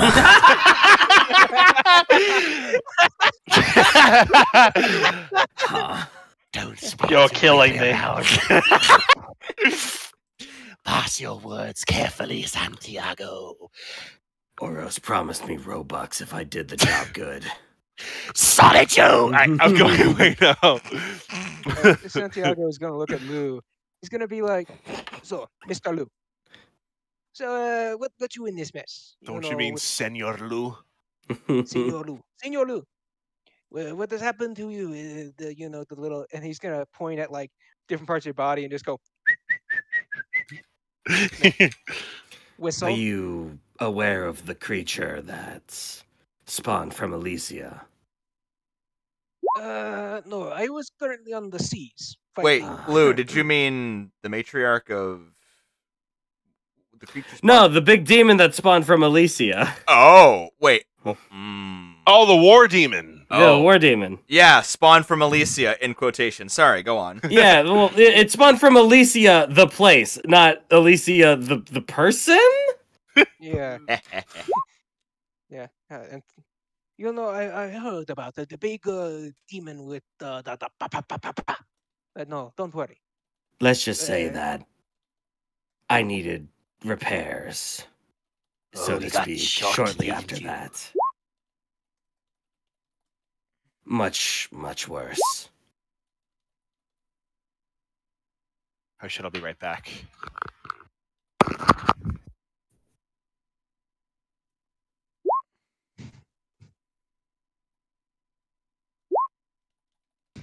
And then he's gonna look at Lou and go, "So, tell me, how long have you been working for the midget and the señorita?" I do not know what you mean by God, hearing Kellogg talk so much is like making me develop his stupid verbal text. Anyway, I'm not entirely sure what you mean by Senorita, but I've worked for Oros. Sorry, for... Amani's. May. The May. She's. Oops. I'm back. What did I I've miss? worked for Oros for like a couple months now. Yeah, about. Or is it just the one mission? No, it's been. Well, you got you. No, I'd say it's been. It's definitely been at least a a month. bit. It's been a little Okay. bit. Yeah. A little bit. I've worked for him for a little bit. Still paying off the augmentations.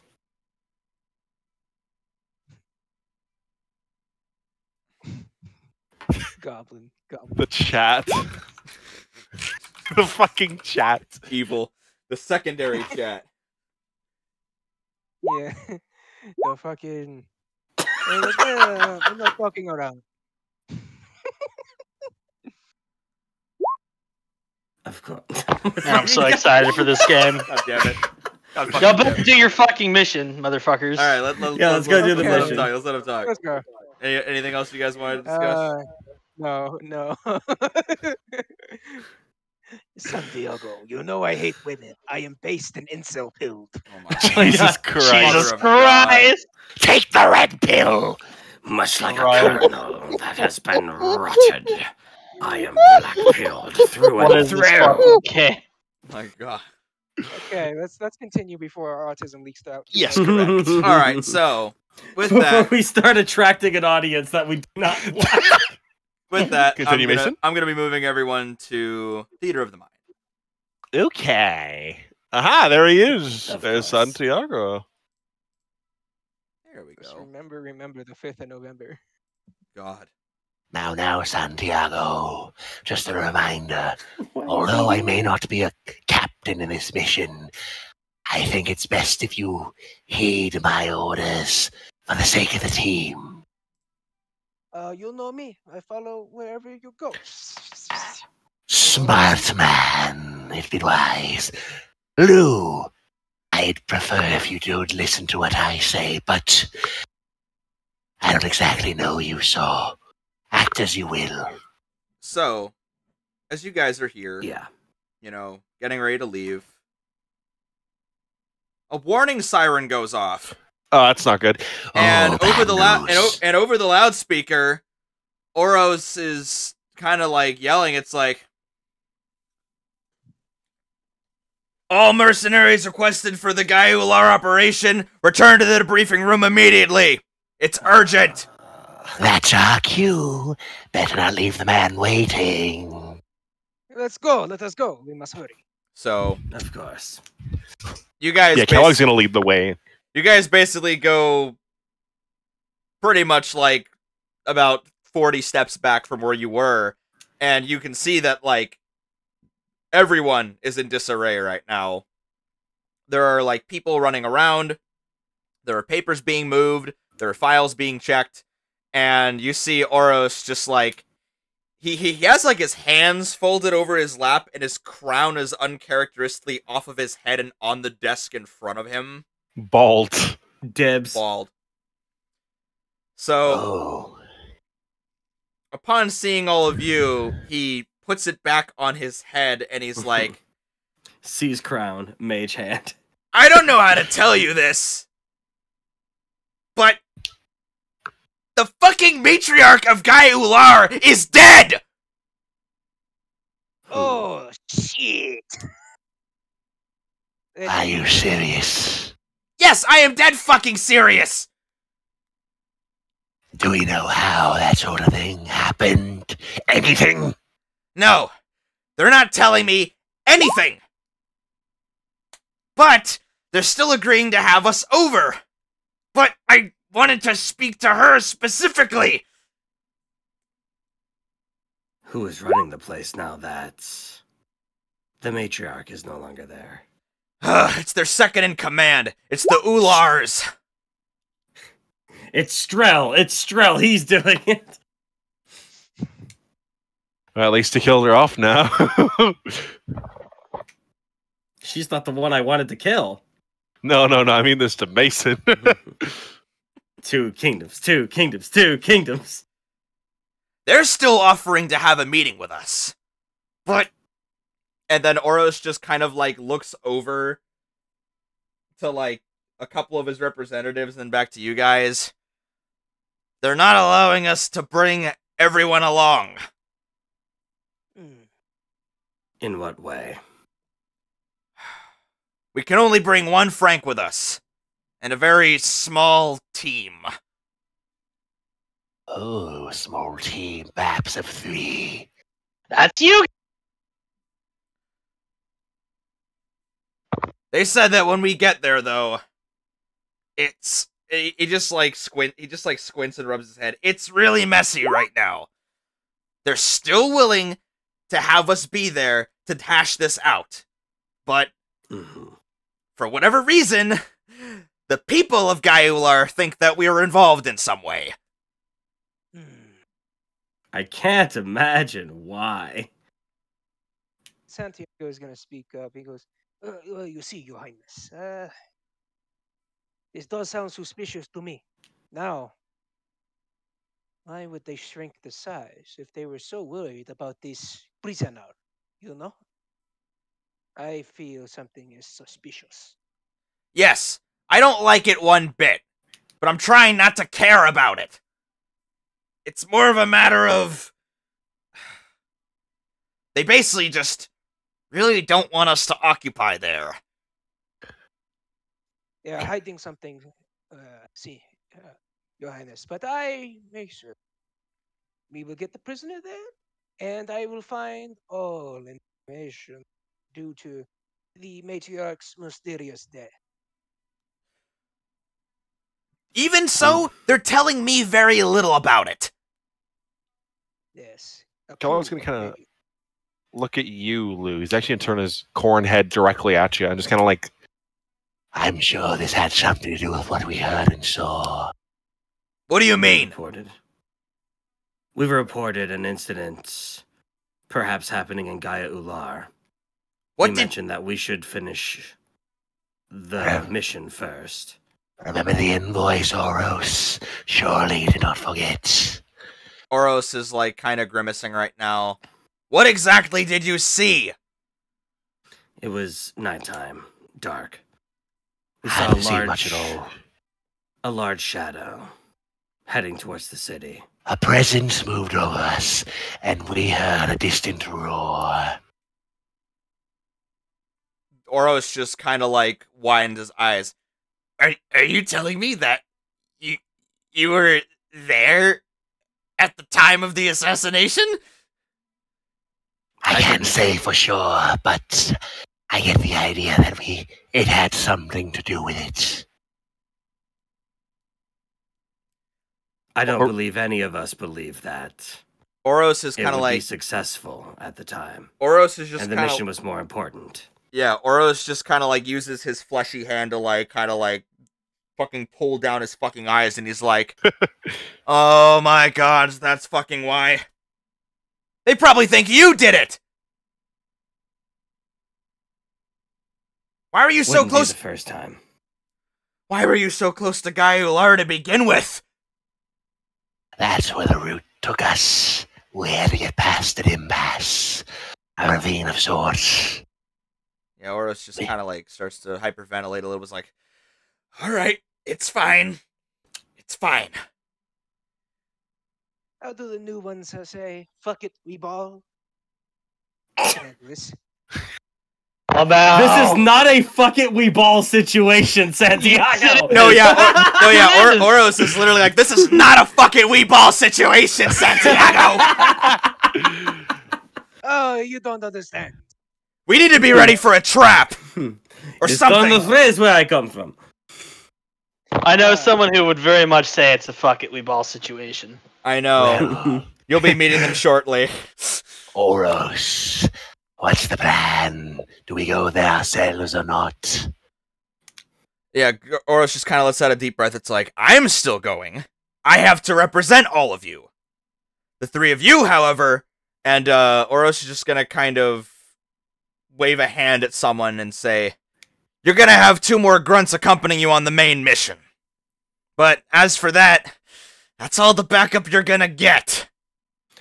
Is the mission still a go, or is our mission to protect you now, in case any shenanigans? I'll be fine. I'm just saying is that we're really not gonna be able to cover as much ground as I would have hoped. Of course. And also, I really don't fucking like talking to the Ulars. Ugh. Funny. Actually, Mason, could I roll some history on the Ulars? Because Kellogg might know something about them. Go right ahead. Yeah, I'm curious. I'll allow both Lou and Kellogg and Santiago to roll history, or if they'd like to. Yeah. Are the Ulars perhaps CJ's family? I rolled a 12. Let me see. History? Mm-hmm. Where you at? If my Bob? sheet ever fucking loads. God damn it. Ah. 13. I got one higher. Oh my god. What about you, Santiago? You got anything? Waiting for my fucking sheet. Goddamn. Fucking hate this goddamn website sometimes.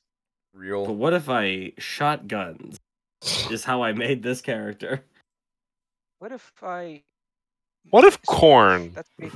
What if corn? Alright, well, Hunter still What makes... if corn? History? History? Yeah, history. Yes, please.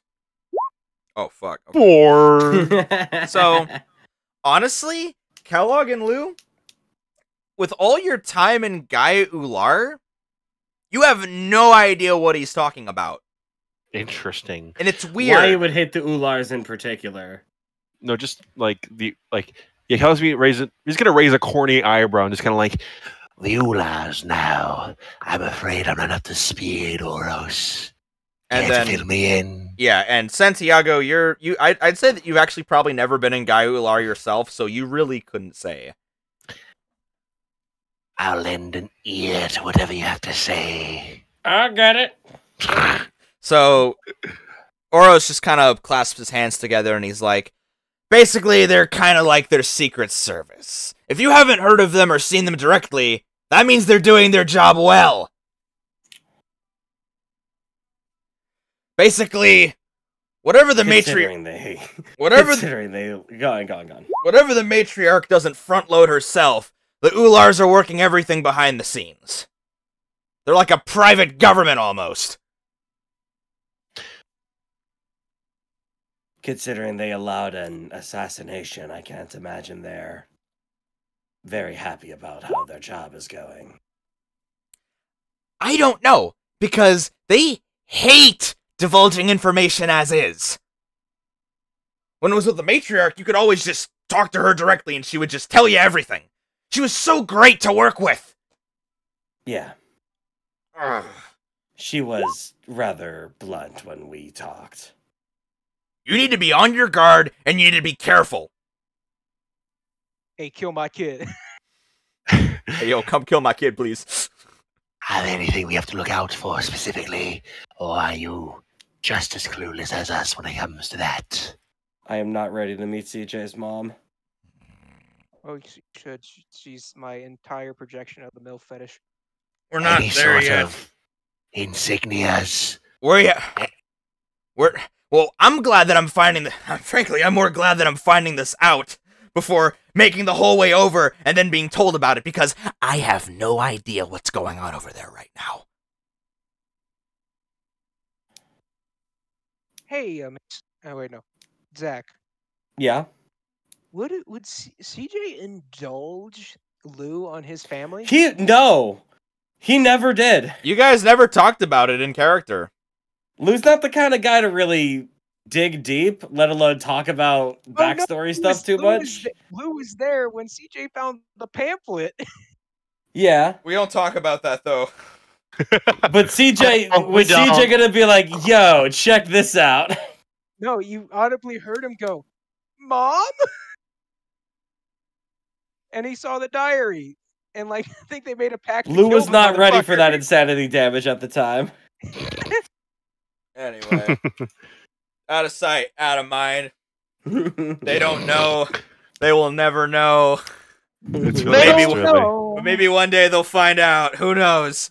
So, basically, yeah, Oros is like, so far we're being, we'll at least be able to escort ourselves there with armed forces, but we can't occupy there with it, and they won't allow us to keep them parked out back either. Makes sense. I just think it's kind of weird that they're just getting really stingy all of a sudden, but honestly, I have a feeling it's just because the Ulars are actually able to control something for once. Sneaky bunch. Just be on your best behavior, bend over to whatever kind of weird rituals they want of you, and you probably should be fine. It will be fine. I have connections in the undesirables. I will contact some people. What kind of people? How do you say? How do you say terrorist syndicate? When people's stuff go missing and it ends up in a new store, or doors become unlocked. Yes. Yeah. Locksmiths. Oros is like, we already have some people stationed for that. But like I said, things are really dicey right now. We don't want to make any stupid moves and make them think that we're objectively trying to dig through everything that they have. We gotta play nice. And no one else can know about this. They told us that too. We can't tell anyone. The only because the Ular said that they're gonna make it Bruno Central's problem. If we do. Let's fight Bruno Keep. Let's start a war. We have enough of those already, my guy. Yeah. More. No. Get out of here, Zach. Go back to playing a brooding bastard. T1K. Jesus God. Well, I am sure that we're all on our best behavior. Would have mucked this up for you now, wouldn't I? I hope So just so I'm sure about what we're doing here. We're there to get information on Snips so that we can have the jurisdiction to take him home? Yeah, basically, you guys are going there to basically give a court claim to basically occupy Gaia Ular until you find Snips. And essentially, Oros was going to think about probably occupying like about 25% of the city itself with his own armed forces, just so they could as thoroughly. It would basically be a federally approved search of the state, basically. But because of what just transpired, you guys are only being limited to a small team. Because right now, according to what Oros is telling you, the people of Gaia Ular, not the actual people running it, are really, really sussed out by Drekland right now. Yeah. Everybody's sussed out by Drekland. And it's Drekland is just sus in general. It's not even because like Gaia Ular and Drekland have had like objectively like bad tension. It's more like Drekland does the most work with Gaia Ular, so a lot of people are just kind of like turning their eye a bit. And also, based on what you told Oros and how he reacted, someone or something might have seen Kellogg and Lou while you guys were, slowing down and kind of taking your time. Well, they wouldn't have seen us in particular. They would have seen the vehicle. Yeah, the Frank. Still, it's a piece of Drekland technology. Not easy to hide. Well, we couldn't have been assassinating the queen while we were hanging out all the way in the mountains 3 days away. But we could have been one component, basically. True. The presence nearby is enough for them to be like, that's a little weird. Basically. Especially since we were dealing with some covert stuff really nearby. Yeah. Pretty much your only saving grace that you could think of is that you are probably using like an approved route that trades have been done on before. Mm-hmm. And yeah, it sounds exactly as weird as it does. So make of that what you will. Yeah, no, Kellogg's just kind of nod his corny head and be like, All right, Oros, I get the gist, and so do we all. No need to feel green around the gills. squints at you. I'm not engaging. We're done here. Get out. We leave at 5. Kellogg unravels his hands and does like a triple wave over to him. And yeah, fucking let's boogie. All right. So, with that, you guys are given your frank. Mm-hmm. Is it the same Frank? It is the same frank, and y'all have 2 guys with you. Well, 2 more guys, I meant to say. 2 very unimpressive looking grunts. I see you are not the main character. And they basically just seem to be stalking the frank itself up. Hard at work, boys. Kind of like Kellogg says, just walking up to them. They grunt at you. Ah, acting according to your namesake. Good. Grunts. They do in Keep up fact. the I good get work. We should Kellogg nods his head, looking back at the rest of the 2 in like approval. Oh, they'll do just fine. And in common, they do say, we should have enough supplies to last us for the trip. And it's Gaiular, so they got plenty of good stuff there. A lot of good fungus. Lots of plants, lots of fish. Way more than over here, that's for sure. Yes, it's a forest. They're looking for stuff. Better Gaiular than anywhere else. Get in. Of course. Don't tell me what to do. Scrunched up in there. So gunched. Gunched. Like a clown car. All right. So with that, who is actually going to be acting as the loader and the Kellogg drives. He steers his ship. All right. So Mhm. he is the switcher and Lou's the loader. And that's the thing about being the loader on the Frank is that multiple people can be loading at the same time, like doing repairs, angling cannons, doing all that kind of stuff, and also, We got some gunts. also supporting in the back as well. So, with that, you guys start to make your trek out to Gaiular. Is there anything that you guys want to do over the course of that time? Let's see. Kellogg's focused on steering. Very well. Rico's gonna. I don't know. He's probably gonna prep his pistols and his sword. Yeah. The 2 hobgoblins He's don't getting really talk that much, as they're basically just kind of shining up their own guns and basically counting how many pellets they have. This is how you shine a gun. Beats them to death. God. Anyway. So, if no one else is doing anything of significance, you guys end up at Gaiular, and we're going to be changing the music once again. Yes, it is a smooth trip or not? I'd say for the most part, it's pretty smooth. Yeah, Kellogg's just kind of. Nothing really. I will say that, while you guys are probably leaving Dreklin to make your route, you probably do encounter a few odd things that try to get in your way on the way out, and the grunts just kind of take care of it and encourage you to just keep driving and not look back and not looking back.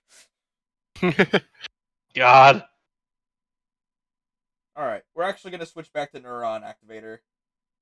Jesus Christ. All right. So, you guys, make the trek from the mutated jungle across the, more kind of arid desert region, back through the plains, and then eventually, of course, the forest starts to thicken, and it turns into a full-on jungle. I imagine that you probably take a route that's I imagine the reason why it takes 3 days specifically is because you guys probably take a route that's a bit closer to the coastline just to stay out of the brush, so, your big bulky tank can kind of get through pretty alright. Mm-hmm. And surely enough, off in the distance, you see the tall thatch lookout towers of Guy Ular's infantry. And of course, the large gates that are made out of, sticks and other like super overgrown trees and plants that have been cut down and weaved and modified to basically kind of almost completely hide this place. Mm-hmm. So your Frank rolls up, and you guys see two Dunkleoids stationed at the 2 watchtowers up in front. One of them is really short, a mud skipper, while the other is much taller. Shit. Probably a Coastal. You could assume, probably a scrapper. Halt! Who goes there?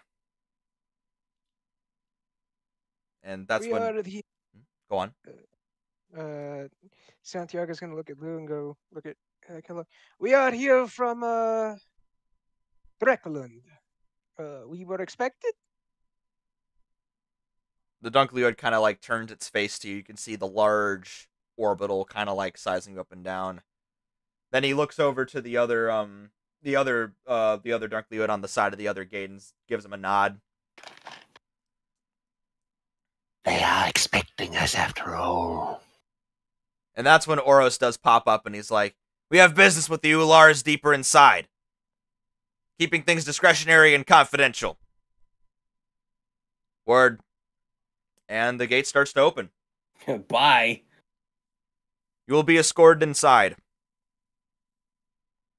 Things are in a state of unrest at the moment. You might get some odd looks.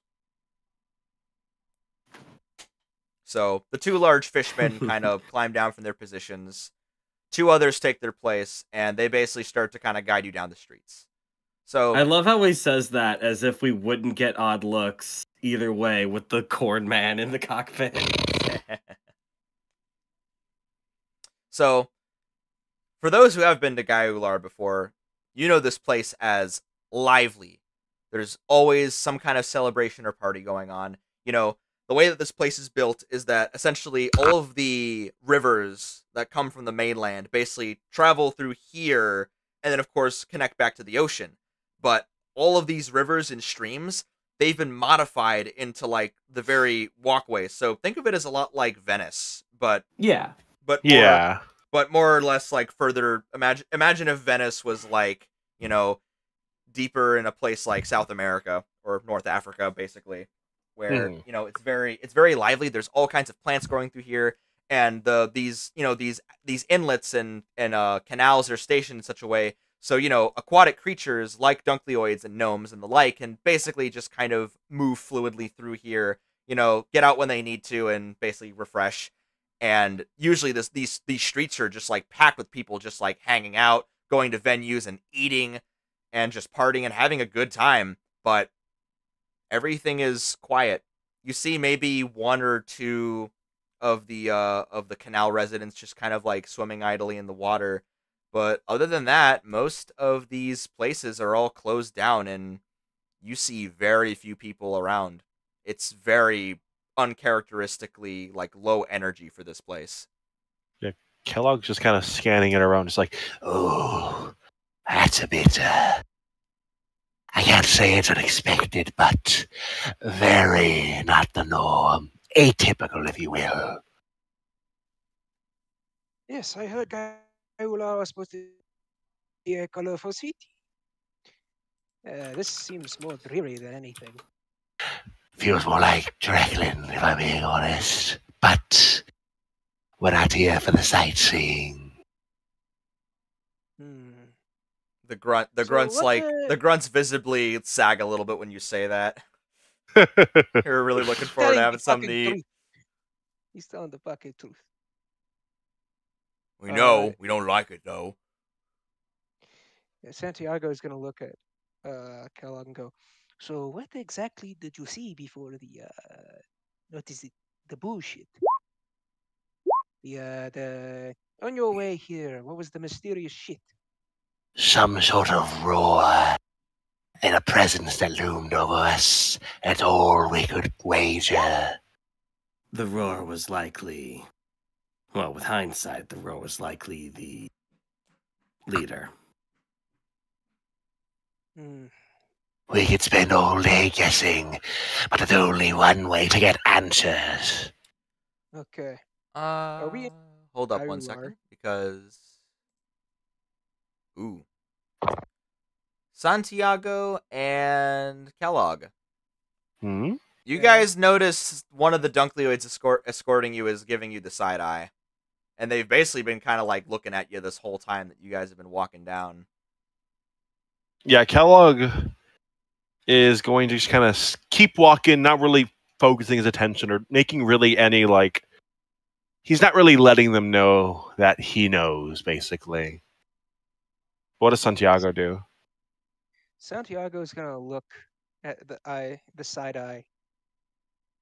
Tackles him to and the he's gonna ground. go, no. What do you fucking think I'm playing? Fucking Siegfried? No. No, he's gonna look at the Dunkleoid and go, "What? You've never seen a Driven before?" The Dunkleoid acknowledges you. Says, "Frankly, I've seen enough for one rotation." Oh, fucking what the puto, you fucking carnage. Have you not seen a bitch Driven? I've seen enough. Scourge moment. God! So, you guys are rolled through the town, and eventually you guys meet the foot of the temple where the matriarch resides. And standing on basically on up the stairway, because this place is styled a lot like a South American ziggurat. So it's not like the Frank can kind of just park itself in front of there. You guys got to walk a little bit to get up there. Yeah, that's what I was wondering. And I'd say about about 50 steps or so, you see something slither out from the entrance of this temple. And it has the lower half of a serpent. A bit too familiar. It's going to, it extends a hand out in front of it. The Dunkleoids nod, and they basically step aside and call out to you saying, "All right, access is yours." Thank you.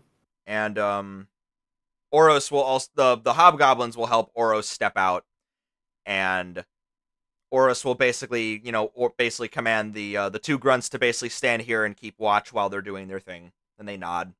Oros kind of like walks between the three of you, and he's like, "All right, let's get this over with." So Kellogg hops off and gestures for the rest to follow. Yep. He does. Taking some pretty light steps and adjusting his metal conquistador hat. So you guys climb up the stairs. Oros is having a bit of a harder time with it. Kellogg kind of like just chuckles to himself internally when he sees Oros just hopping around like a chihuahua trying to get up some stairs. No, Should we give him a hand, or would that make things worse? Kellogg does not seem to be wanting to aid him, just kind of relishing in it. Yeah, if you do try to offer help, he actually holds up a hand. It's like, "Nope, I gotta do this myself." Of course, sir. Hold up a moment, sorry. Oh boy, I can't wait to see Conquistador. what we've inadvertently done as a party in T3K to cause this. If he were less meaty, I might even think this is adorable. It's kind of like seeing a fat cat try and get up a couch. You can't just feel bad for the guy. That moment where the Ulars offer up Snips to get Siegfried back. God. Fucking. Do you know where CJ is? Lou 99 stress. All right, sorry, I'm back. Don't make me pull out the Bobby. All right, sorry about that. I am back. Oh, welcome back. So, you guys enter the mouth of this temple, and it is basically just a great big long open space where you see that there are basically stone tables kind of layered off to the side.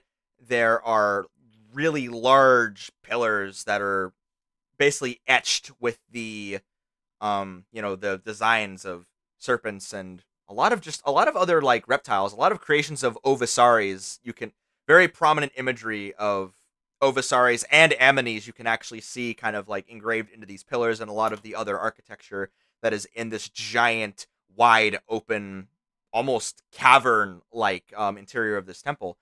And as you like do kind of initially step forward, you do see that there are actually a lot more of these snake-like creatures that are all basically kind of surrounding you, creating almost like a defensive perimeter of sorts around the interior of this large opening in this temple. And that's when you look all the way down to the other side of, to the very back, and that's when you see it. You see the crumpled, fallen over body of a large dragon. What color? I'm getting to that. Okay. So, the thing that Lou would have remembered about the matriarch of Gaia Ular is that it seemed like she was contained in some kind of large crystal of sorts. It's almost like as if she was trapped there. Yeah. And from what it seems, she's still very much inside of this stone, but you can see how, the large body has kind of fallen and slumped over. You see the length of the neck. You even are able to kind of see over like the scutes on the back to where all of the arms and legs would be. And that's the thing about the color of this dragon. And, dragons are... I used to identify them explicitly by their color, but I did give them proper names. Magi for red, Envoy for white, Cleanser for green, that kind of nonsense. And this dragon just... I can't really say how many of you have really done a lot of research about draconic life forms, but this one always just seemed kind of odd to you because you're really not sure what kind of dragon it was supposed to be. Yeah, you see some black, but there's also some red over here, some white over there. There's some green iridescence on this area. And overall, the form itself doesn't really deviate that much from... Honestly, it feels more like looking at a dragon from a distance, even while you're up close.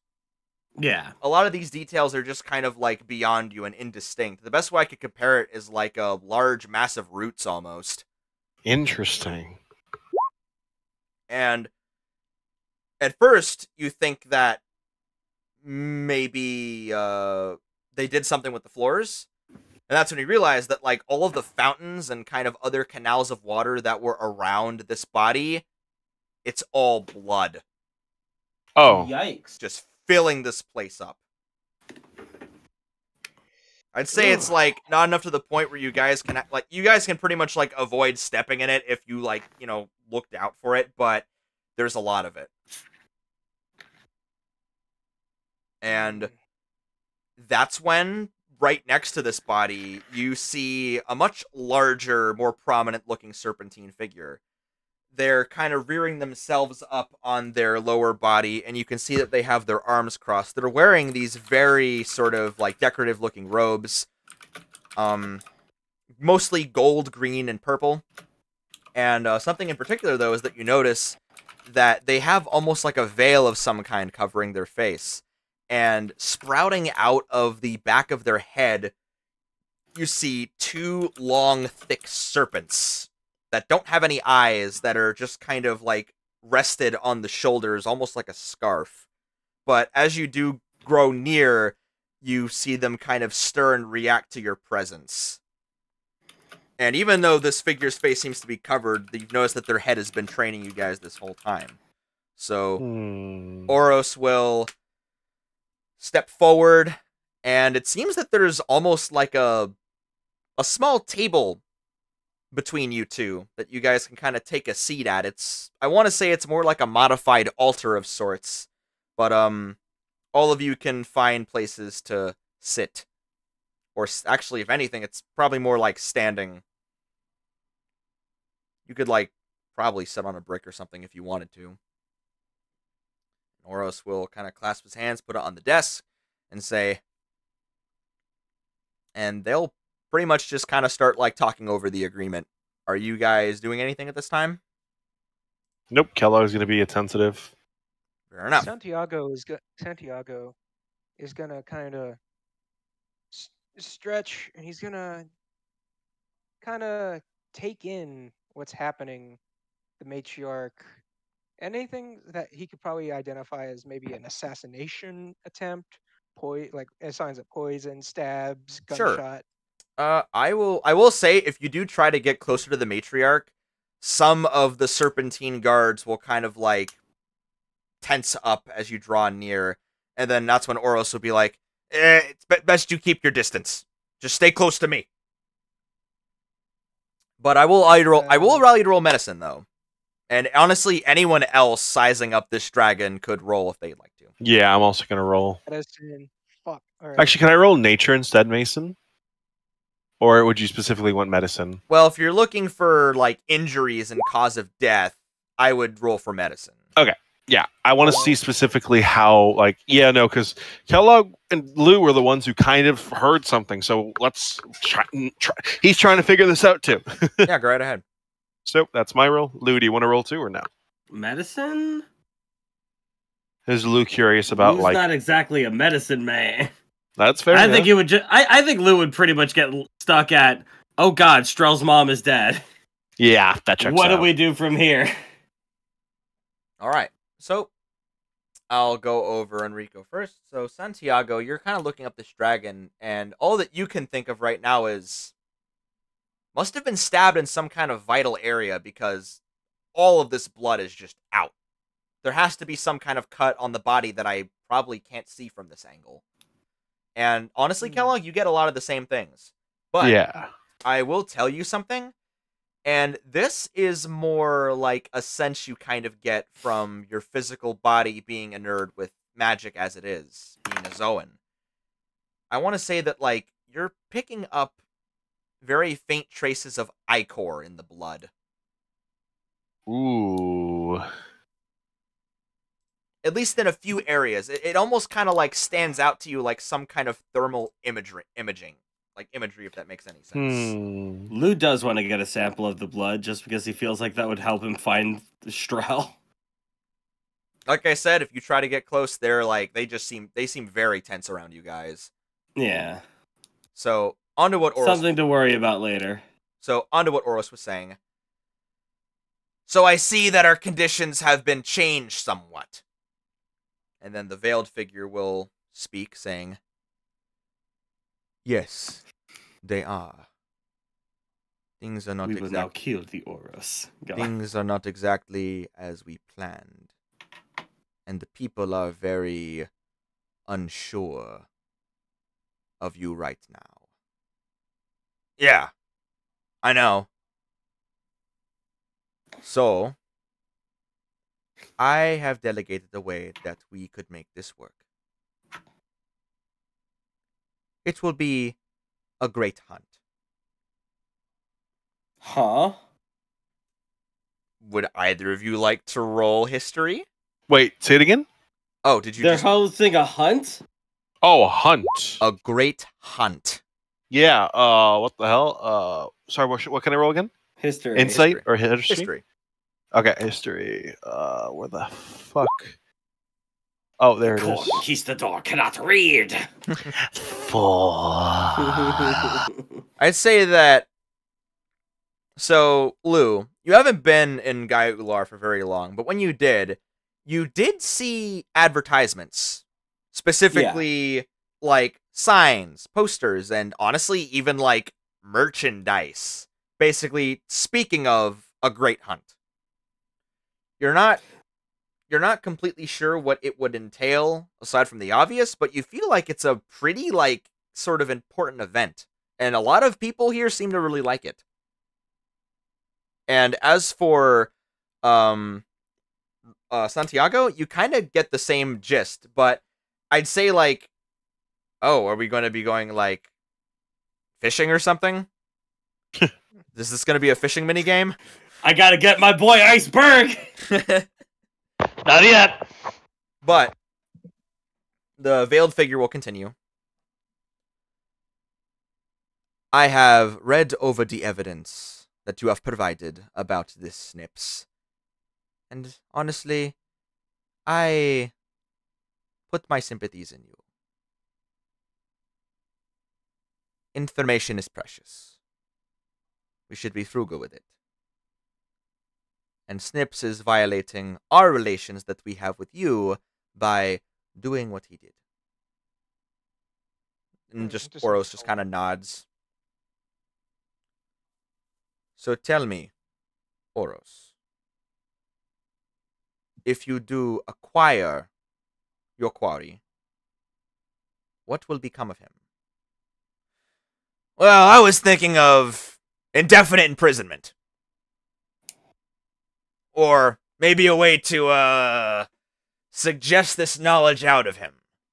Even if we are able to capture... Even if we are able to capture him, he still knows what he knows.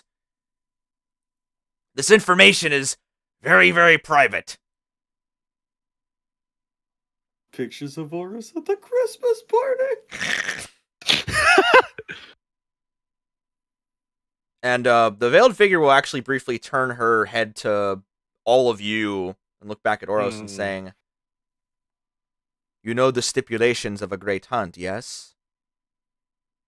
"I do, but I don't think these ones know." No, I don't think I do, actually. No. Not quite privy to that sort of thing. It's fine. I will tell you. The Great Hunt is an Ula tradition that has been practiced for centuries. All the time that we have spent on this world, we have practiced it. We hunt those. If there is someone who we feel is worthy of a punishment, we give them a fighting chance. We hunt after them. How honorable. And you are allowed to do everything in your power to get your quarry, to catch your prey. But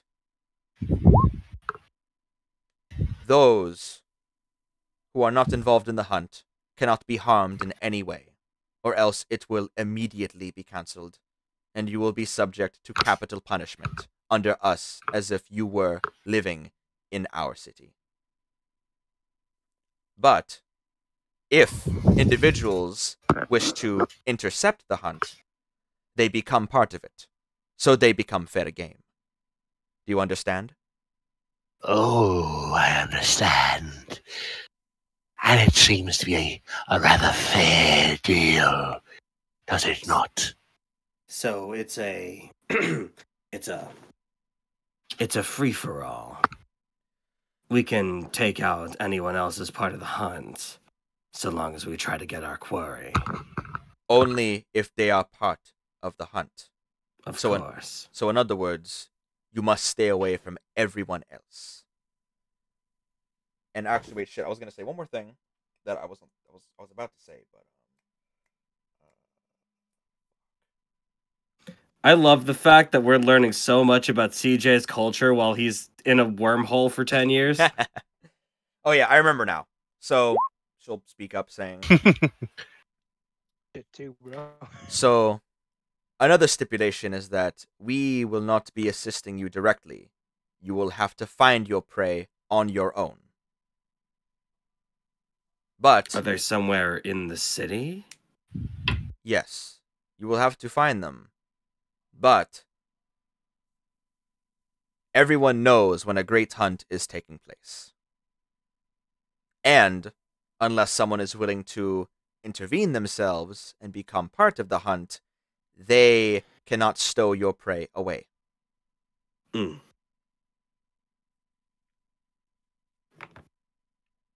So, as for our agreement, we are not too keen on having excessive armed forces in our city.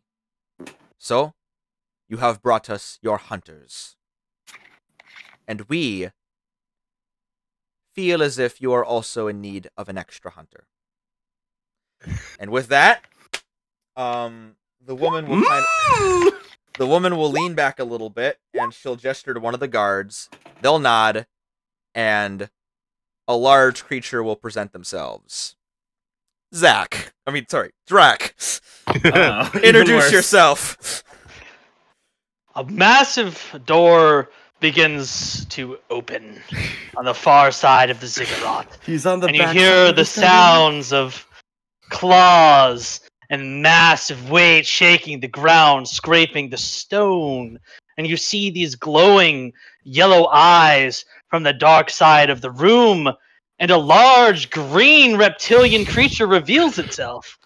I sense a great evil on the other side of that door. A creature that's a mishmash of different saurians with a crest of blue feathers and vibrant war paint coating its body.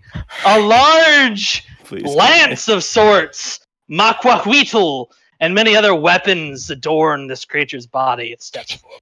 It can't be. Dios mío. This one is so excited to see his friend Kellogg, yes? Scales! He had gotten word that the conquistador was around. He was obligated to help in this great hunt. Oh, bother. I never thought I'd see your scaly mug ever again after what happened last time. Why did it? Okay, guys, what are the odds that he's in the hunt, but against us? Lamau. Unfortunately not. Ultra Killer could kill him. I've been waiting for you, the Scales. God. There he is. He's here. He's here. Hey, Zach, does this crew look familiar? Never heard of him. So, the veiled This is all because of me, by the way. the Shout veiled out to that. serpent woman Very will cool. put her hands together and say, I welcome the hunter champion Scales into your personal arsenal. Yes. This one is called Scales the Foolish. Though only by his enemies. And by me and my crew. And by No. me. You know him as Scales, yes? Scales, I will call you everything but your fucking name. Ah, But this one remembers Santiago being no fun. He just I kind of s- shakes his hand in the air. I suppose we can turn down a component of the hunt. While Also- here. Kellogg, you notice that Scales has actually grown a few feet bigger. Yeah, he's As you gonna look. last remember him. As you get close, he kind of looks you up and down. I thought those were my receptors playing tricks on me, but Scales, you seem to have grown a bit. By Yes. at least an inch or so. This one has been doing good on eating his calcium and protein. And then he just pounds his chest. The Built like a gorilla, eh? the veiled Ular claps at this, very entertained by Scales' display. Well, I can't say you'd be worthless. That's for damn sure. So that's when Oros turns to face all of you, and he's like, "So all of you know each other then?" Well, yes, we do. As I know Santiago, I know Scales. This one does not know who this creature is. And he just raises a claw pointing over to Lou. Oh yes, the boy. Go on. I thought you were gonna say that to Oros for a second. This one! I do not know what this creature is, but it is very small and very old and stinky looking. You know what? Literally, I though. almost wish that he would have brought Frost in. So Frost could steal Oro's DNA and become him. That's so fucked up. Awful. That's pretty fucked up. Implying Santiago already can't do that, though. Anyways. Ah! He has to extract the DNA from the source, Oros' wife. God! Jesus Christ. Dead. Scales! We killed Introduce Kriz. yourself to the boy. He's not much of a talker, so be gentle and friendly. He kind of like shuffles you forward. By the way, Lou, you feel a plenty hand kind of push your back and force you. You hear the forward. metal boots of Lou scraping against stone. Don't be shy. He won't bite. Actually, I think he will. This one does not like the taste of metal. Lucky boy. I am. Holy shit, there's something you don't eat? Jesus. I am so confused. You see this creature that's almost like its arms are long enough to practically knuckle walk, and it reaches over and hands you its palm, webbed fingers lining the base of the digits, with all of which possess small talons. He offers your hand for his hand for a shake. Lou will take the hand. Oh, quite full. He will happily, cheerfully snort and bellow and practically shake your arm off. It's like the Buzz Lightyear meme. Literally. Pretty much. Buzz, could you give me a hand? Hey, Zach, meet me in the abyss real quick. Oh lord. You're getting 10 points of psychic damage, Jesus IRL. God. What's up? You get a message from Oros. Only to you. Yeah. What? I did not agree to these stipulations. Be prepared to break away the second things get hairy and do your job. Understood? Indeed. Keep a close eye on that one. In reference to scales. Yeah. Effectively get snips through any means necessary. Also, I noticed... Is that what he means by do my job? Oh, yeah, basically. Or do I have another job that I'm forgetting? Oh, no, that's fine. Okay. Get snips however you can. I'll take care of the mess afterwards, if there is one. Does Lou have to audibly give a response? It's mental. All right. I guess he could just, like, nod his head. But, he will also say, well, are you sure you want to do that? Yeah, probably not. So, and one last thing is... Also, I noticed something else upon us coming into here. The Faceless is here. Does Lou know what that is? Roll me religion. Religion, my best skill. 9. You know that they are a demigod of this world. Hooray.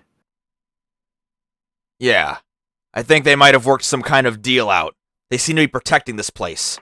They might be keeping you from your goal. Don't let them get in your way. Do you think they'll be part of the hunt?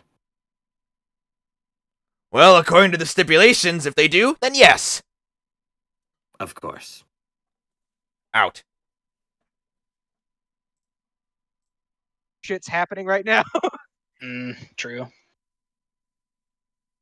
Hello. Hi, Mason and Zach. So scarred that I found Jesus. Give me a sec. God. So, Oros has man. basically been kind of like looking scales up and down this whole time. And then he looks back to the veiled woman and says, all right, your city, your rules, I agree to these terms. And he'll actually reach out his fleshy hand to basically do a shake with her. And they shake on it. Yes, this one was hoping you would. Otherwise, most problems would have become of rise these days. No, they would not.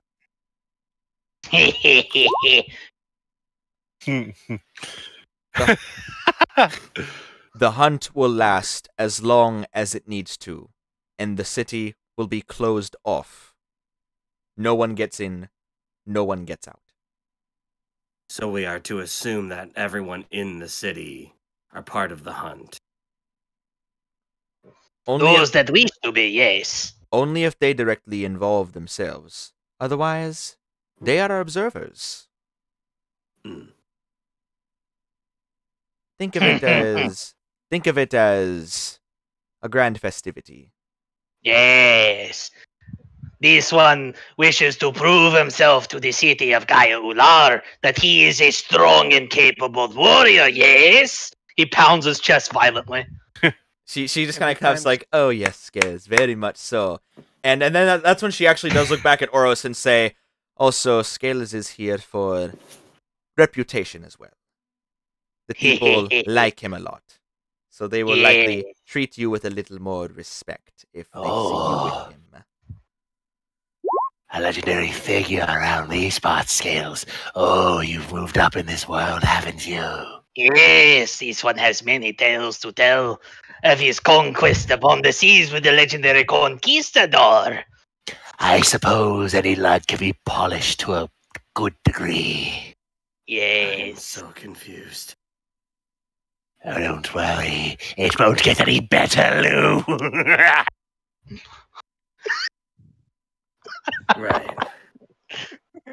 Just stick by us and it'll all be fine. You look like the type to ask last, act first.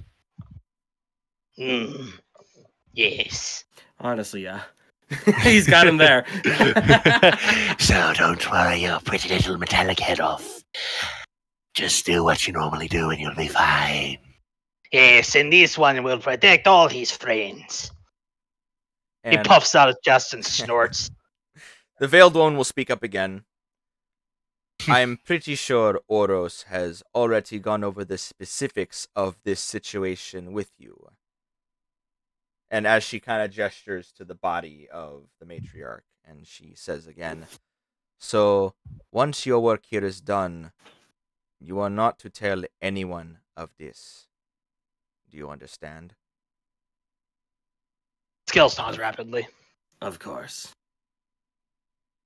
Sentient I says wouldn't that. tell a soul. The enemy must not know that we are weak and without a leader. He understands. And Oros, you will do your best to make sure that your hunters follow your orders, yes? Yes, ma'am!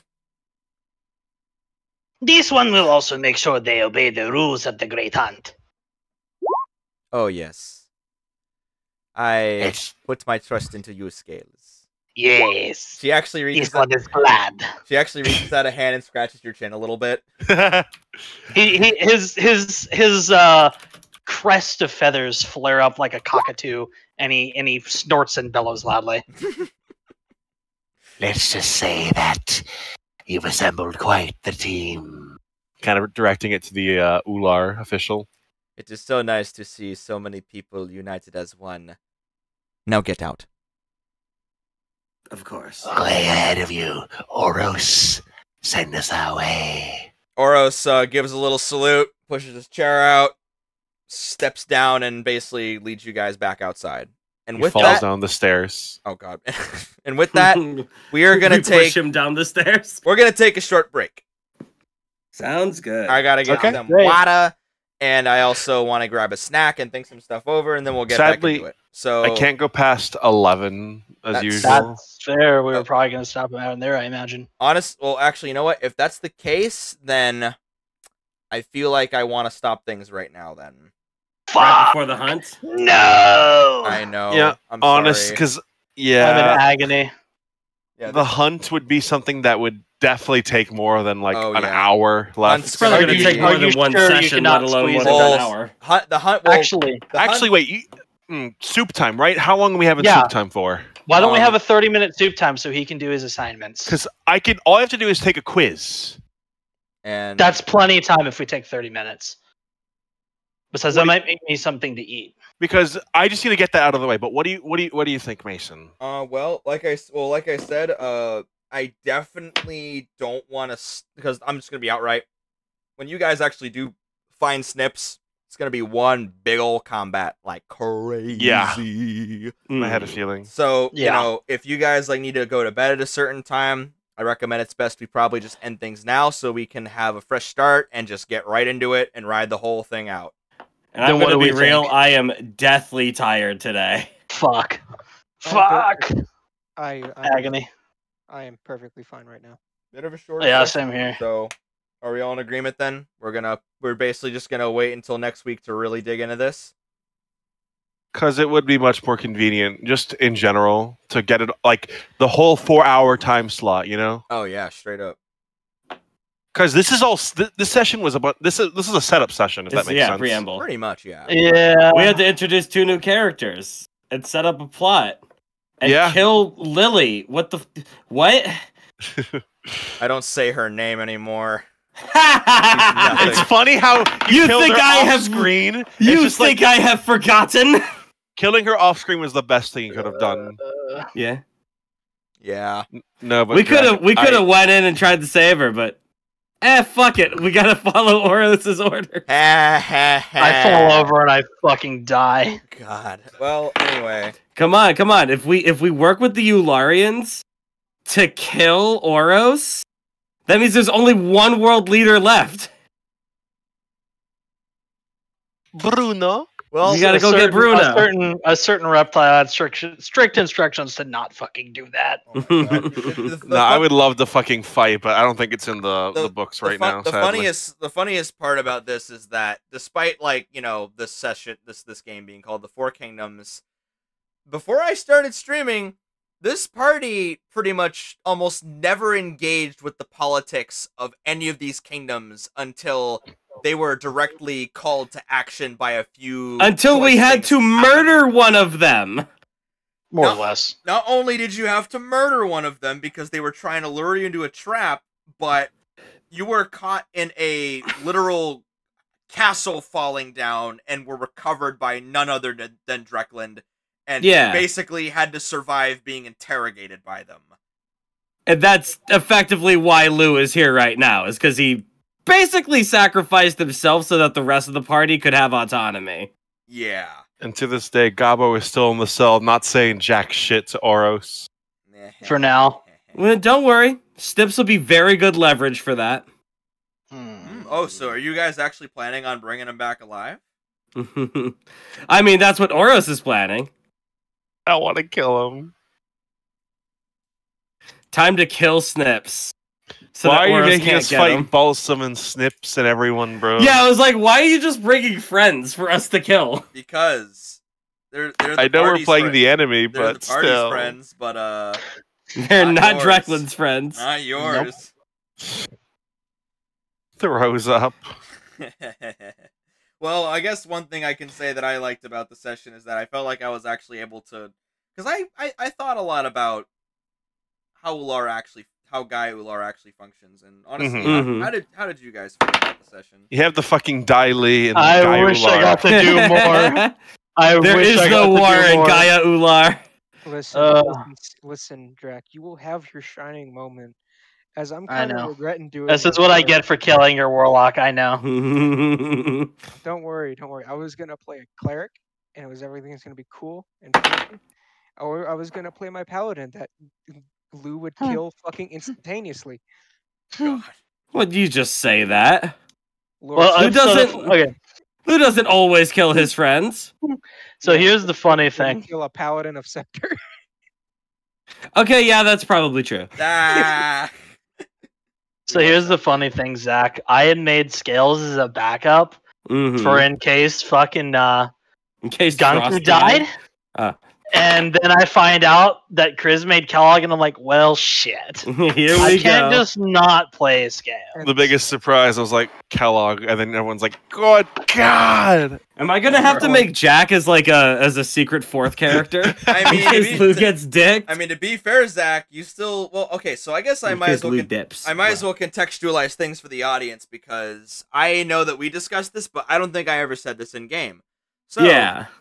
The fun thing about Lou Piercer is that I wanted to design this as a lateral experience. So what that means is I wanted players to really experiment with the types of builds that can come up with the session that with the system that we've all been developing together.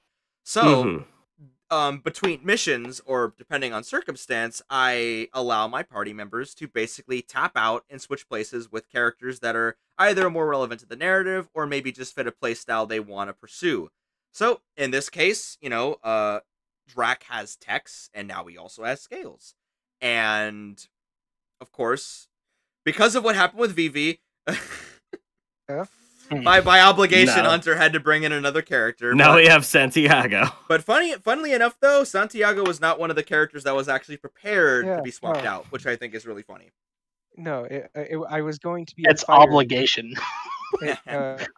So the other character I was going to play instead of Vivi, if she did her fucking demon antic bullshit, was a fighter. A normal Named fighter. Eugene.